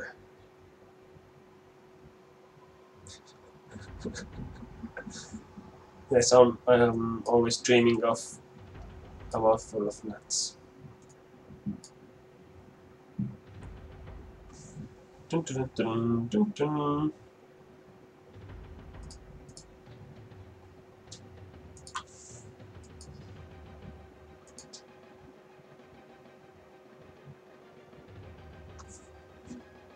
Okay, at the moment it seems that the viewers don't really know what they want or don't have a preference, and then I think it's not a good thing to implement the Java way, but use the Play framework for everything and go for the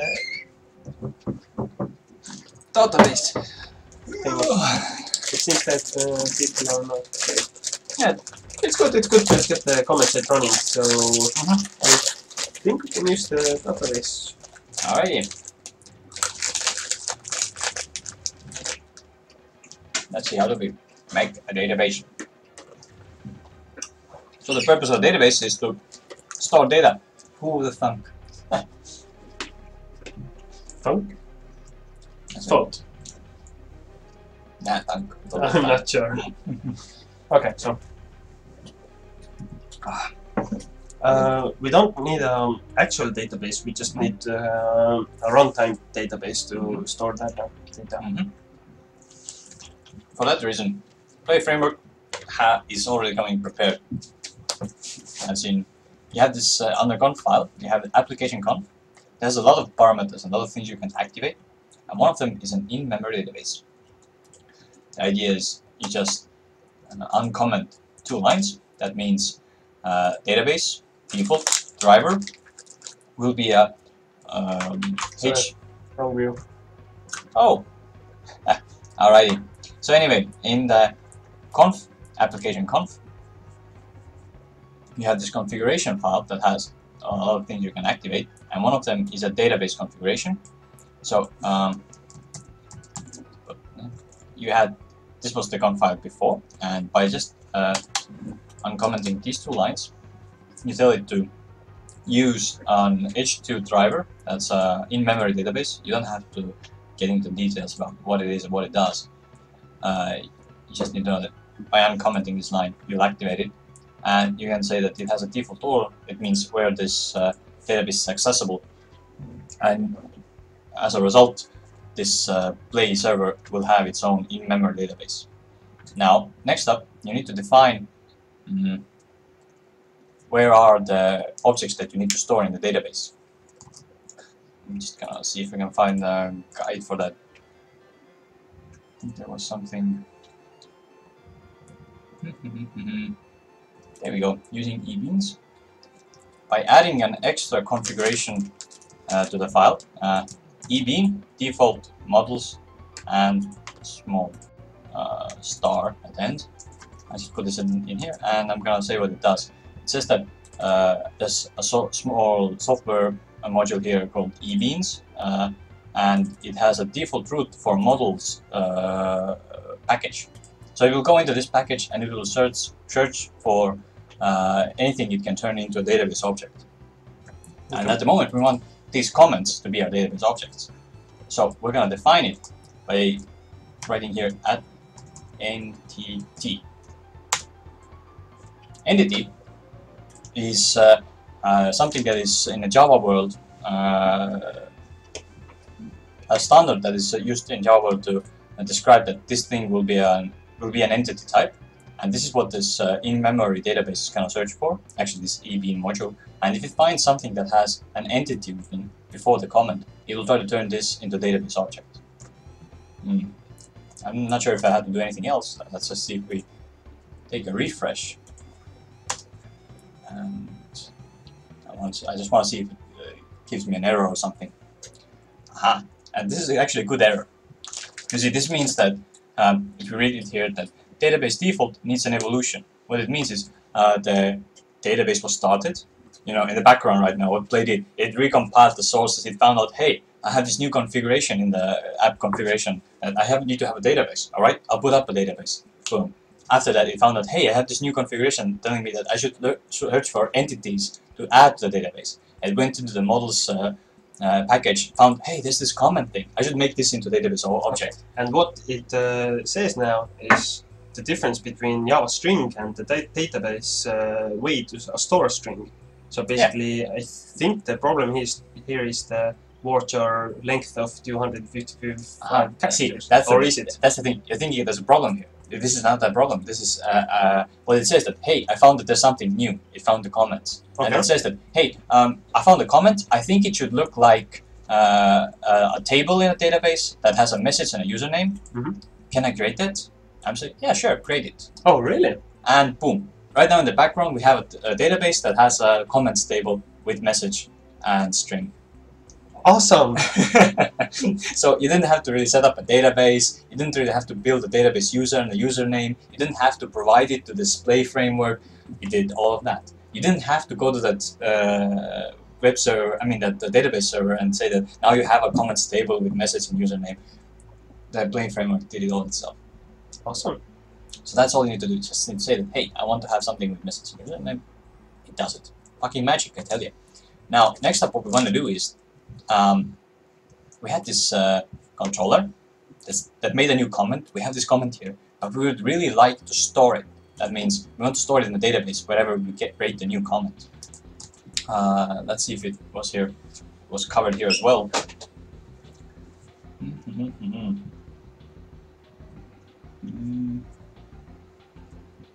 Trying to. There was something else that was added here. All right, you need to extend a model. If you had something as an entity, you should extend. Did I write it wrong? Extends model, and it has to be Play database ebean. That will give you a lot of methods that you can use on it, and you should also add this one extra method that it needs. This is something that's for some reason unable to generate itself. It's used to find tasks. Okay, comments. or in a more general way, it's used to find entities from the database.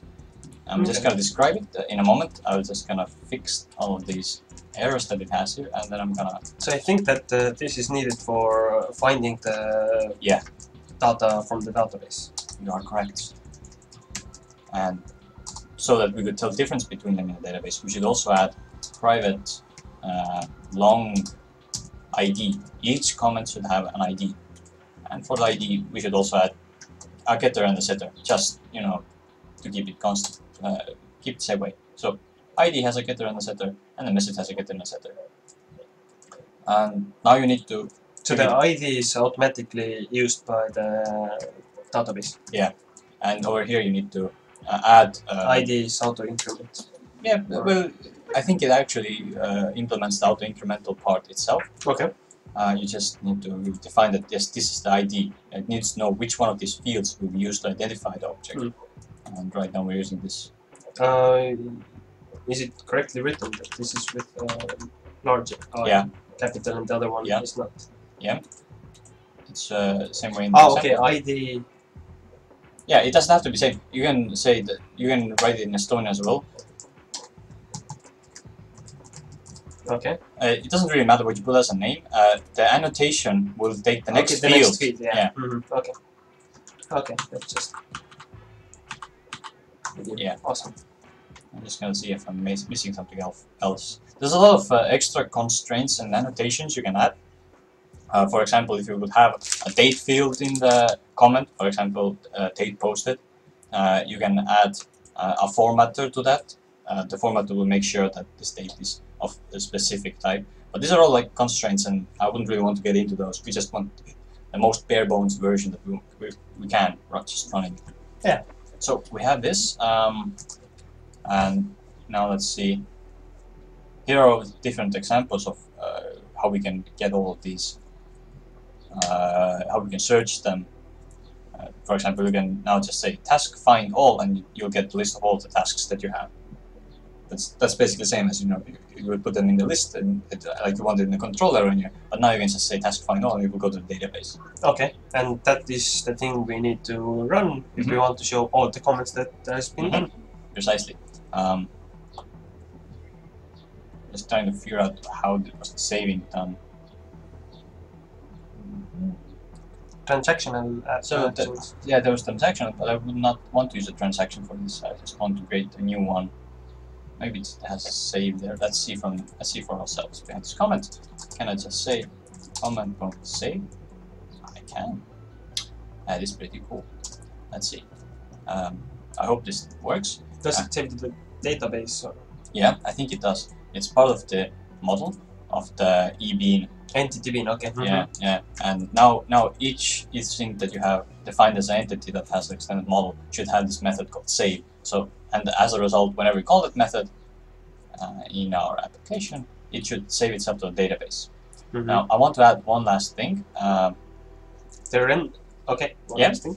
Yeah, the list to the renderer, so the renderer would display all yeah, exactly. Comments. So we need to get another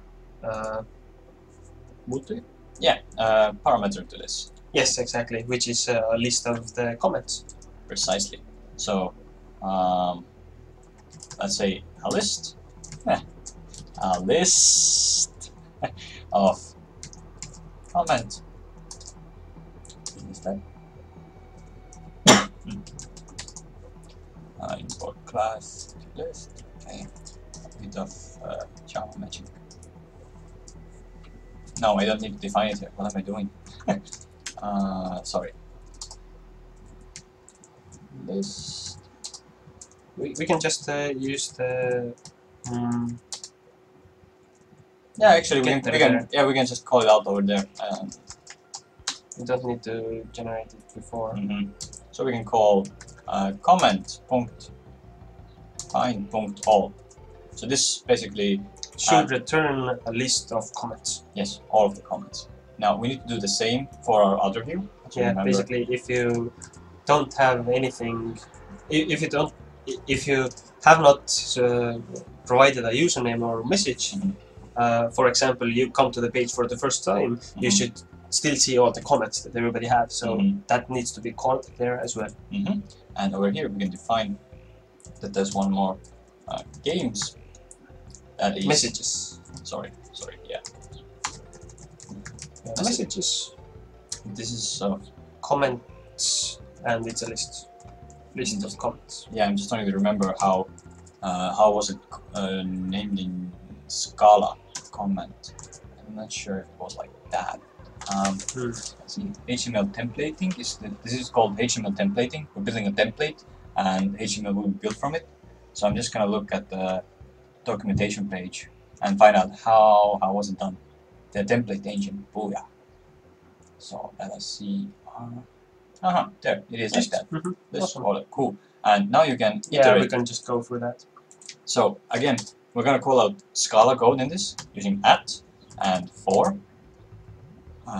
Now there's a bit of something that if you've only done Java, this may seem a bit other way around. So we're gonna say we have comment, and the value for this comment is gonna come from the comment itself.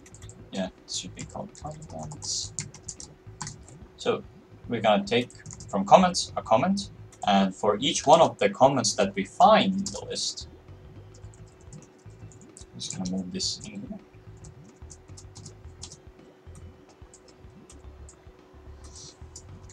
Like this. So we have a list of comments that we get from our Java code, and we're gonna go through this one by one. Each time we're gonna take one comment, and we're gonna write this kind of HTML where username is comment.username, and the message will be comment message. Awesome. Right. So I'm feeling brave. I'm just gonna try and run it. All right. Where's the first one? The first one. Right. No. Variable username in class cannot be accessed. Oh, that's because we need to. There and setters. We need Yes. to get methods. And We're being good programmers. Get username and get message. As we made those fields private, they cannot be accessed. Like we remember from Mel Gibson's joke. That's why. How about private parts? Exactly. So let's see if it will work now. Keeping my fingers crossed. And again, now it has found out that hey, there's more stuff that needs to be added to the database. You need to have comment, it needs to have an ID, and it needs to be a primary key. So it keeps on generating more and more XML to keep up with our changes. Awesome. So I'm gonna say that, yeah, this is pretty cool. Cool SQL, bro. Use it. Let's see. Nice. Right. Alright, post. You can post the other one. Max. Hola! Post. And let's get this online. That's pretty cool. Let's get it online. So, as remember, now that we have done all the difficult part, you know, the getting the stuff online should be quite easy. We should just take the app folder. Yes, app has all the controllers, models, and views. Those are the basic files that we work with. So basically, we're just gonna change them. And yeah, and the conf file. Yeah, conf file is the one that has also that. So we're gonna take app and conf, delete it, and just rename. We can just like put it like that, right?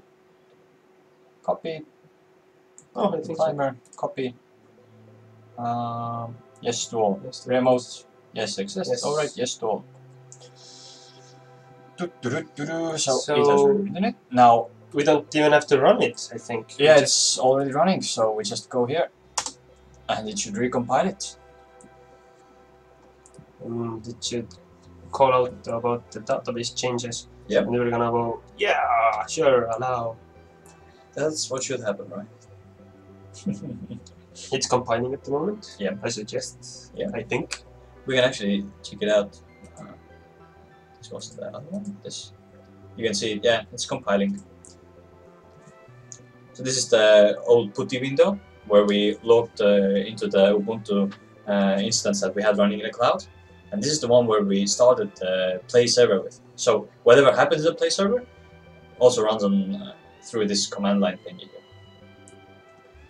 So in the meanwhile, we can fix are this. So interaction comment section is okay, but Oh, I yeah, think we want to maybe say what we did here. Killed? Why? Why did it? Why you kill it? Why would they kill it? That's interesting. Let's see. Let's try to run it again. So, it's not responsive, eh? That's interesting. There might be a possibility that the small instance that's up in the cloud is not powerful enough.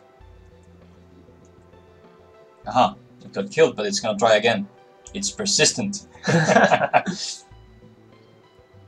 So it's gonna load the project definition again. I'm not sure. I think maybe one of our users just went to the page and started to do it again. I don't think so. Yeah. No? It should collect together all the HTTP requests that are sent to it, and in the background it should just try to compile it, and when it's done, then it should start serving those. Okay. And now we have a file.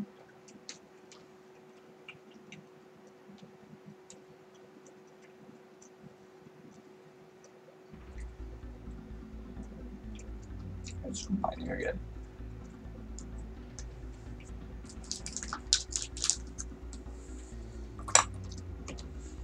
And so we wait. Okay, in the meanwhile, we can just recap what we did. So we made Java HTML posts. We mapped the input from the post to a Java class. Yes, it's mapping them. And it's the other way around. So we got the data from HTML and we got it into Java that we can use it from Java then. Yeah. And to display it. The other one that we did was implement database.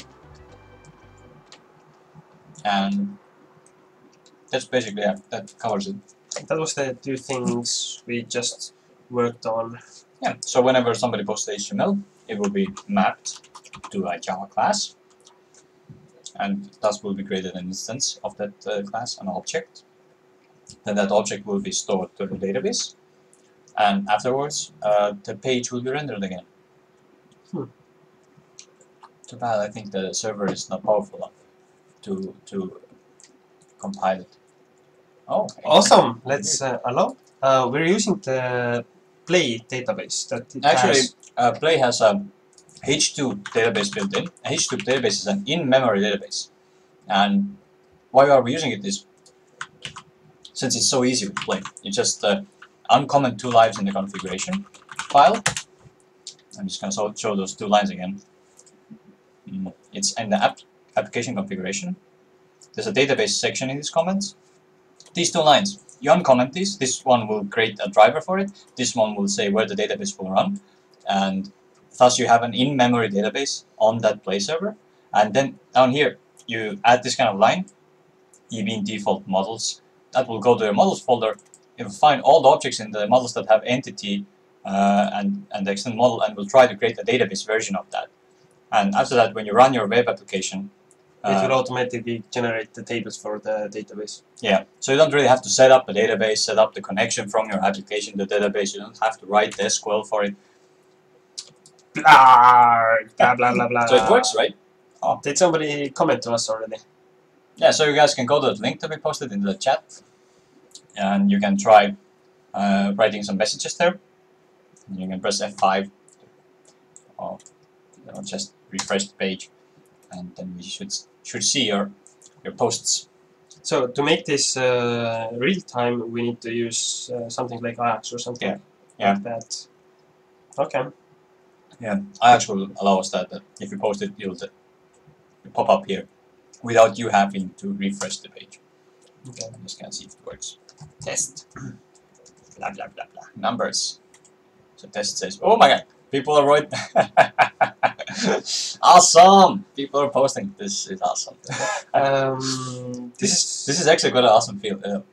One thing is you're building an application, but when somebody else starts to use it, that's even if it's nothing like spectacular here, just knowing that somebody else somewhere in the world just used your application. That's awesome. That's really awesome. So cool. So guys, you guys are cool.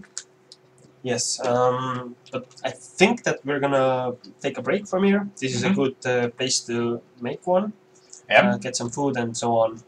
But before, do we want to recap everything that we did since the morning? Since the morning, yeah. It's like a big recap. Yeah, a big recap. That'd be great. So, what did we start out with? So basically, we have a big recap over here. I'm gonna try to make this dimensional recap. It's above our heads. It's somewhere up there. What? You see, if you watch on the stream, right, we're in this corner, right, as a small webcam. Oh, and all the touch. All right. So what do we have up there? Okay, the first one is the stream setup. All right, we did that. I'm not sure if we have to cover much about that. We set up a Twitch account and stuff. It works. That's pretty cool. Then we set up an. Then we had an introduction saying who we are. Max Insights. Hey. Hello, we're developing software. We're developers. And we're called the Casting Archon.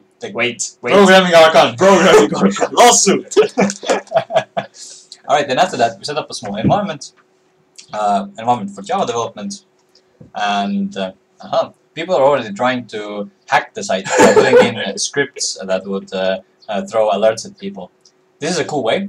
Much respect for the person who are trying to do this. But I'm afraid that the Play framework has some kind of stuff already built in, so when I'm doing this form binding, these tags are not really posted back as regular HTML. These scripts are escaped. So, good try, awesome. Yay. Back to the recap. So we set up an environment and we did a simple hello world. We put up a web page. For that we had to install Play and we had to install a new version of Java in our local machine. We finally got it working, right? Yeah. Yeah. So we got our environment running. After that was the first hello world. So we started using the Play network framework and just made our first view. Yeah. And our view was hello world. Cool. And then after that we started to work towards deploying it to a server, and we got ourselves an Amazon instance. It's probably costing me some money right now. But it should be free. For anybody who hasn't used Amazon, they should provide you with 1 year of free microinstance. And thus, we had our server, and we installed Java and Play to that server as well. Yes. Using that get and get and stuff. And after that, we just drag and dropped our project to the instance. Yeah, and run Play there, and we got it running. Yeah. And that was the cool part. We started from scratch, we built an application, and we deployed it to a new server that we started from scratch in basically 2.5 hours. Yeah. That's pretty amazing, you know, considering what has to be done usually in Java environments to get stuff running. This is awesome. After that, After that, we enhanced our program to get comments, and we implemented a database. Yeah, there's a database involved. Yeah, and now there's a comment site that people can use. Yeah, they're already posting that they want to have angry sex with us and cocaine. Love you guys. Yeah, I think this thing is a place to go on Reddit. Yeah, let's post it on Reddit. That's awesome. And then we're gonna take a small break. So, oh wait, I see. Are there any comments here? No comments. I just refreshed it. Oh. I hope they liked us. Guys, viewers, everybody who has a Reddit account, go to the learning pro. Oh, yeah. I'm just gonna post the link, guys. Just upload that. Yes, that needs awesome. uploads. Yes, and do we want to post a comment ourselves that we got our first program running? It's on this site, and comment. Sure. Leave us comments. Sure. We're taking a break, and we're going to continue after. So far, we did this from scratch. Should be there.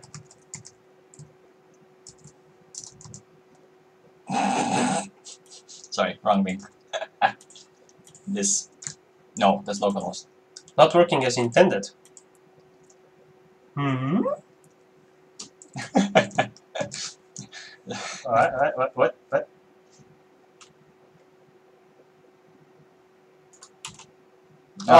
No problem. It's good. We'll work on that. We'll work on that. It's a small bug.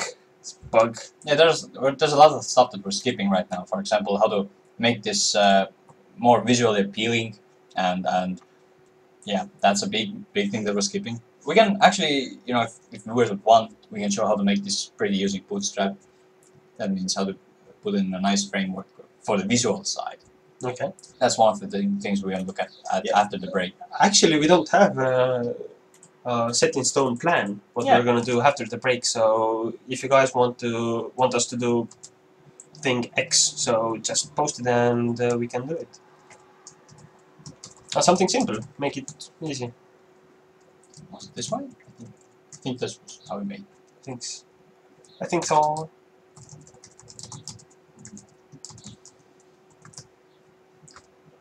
And maybe we're gonna continue after and leave us comments if you want us to implement anything. We'll on. I don't know, 30 minutes or something. What you guys laughing at? I wanted to have an English X video twice because of this bug. Alright, we'll continue 30 minutes. Yeah, leave comments here for stuff that you might want us to implement.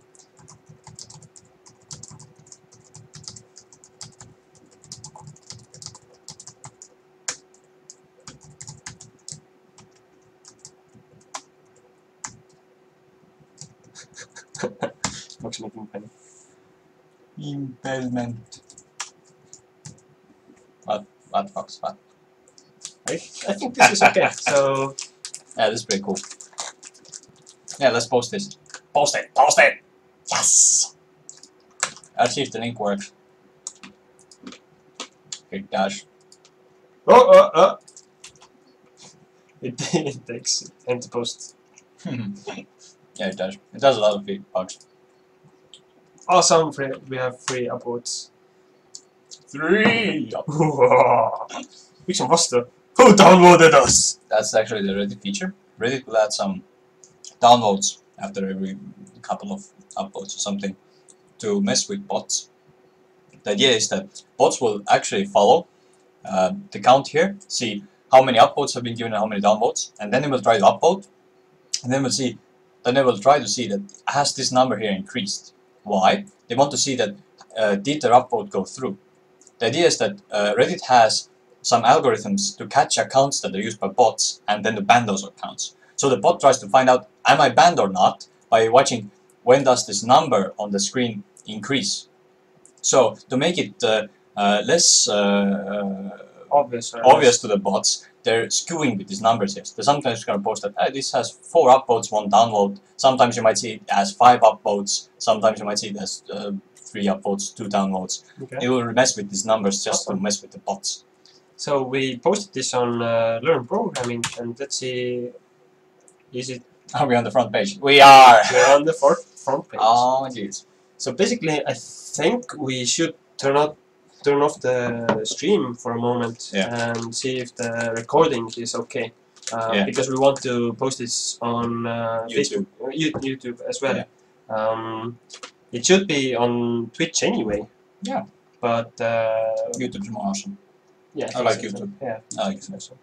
So we're taking a break now. And we'll see you handsome devils in a bit. 30 minutes about so. And everybody be a better programmer. Yeah, become a better programmer. Totally. Yes. Awesome. See you later. See ya.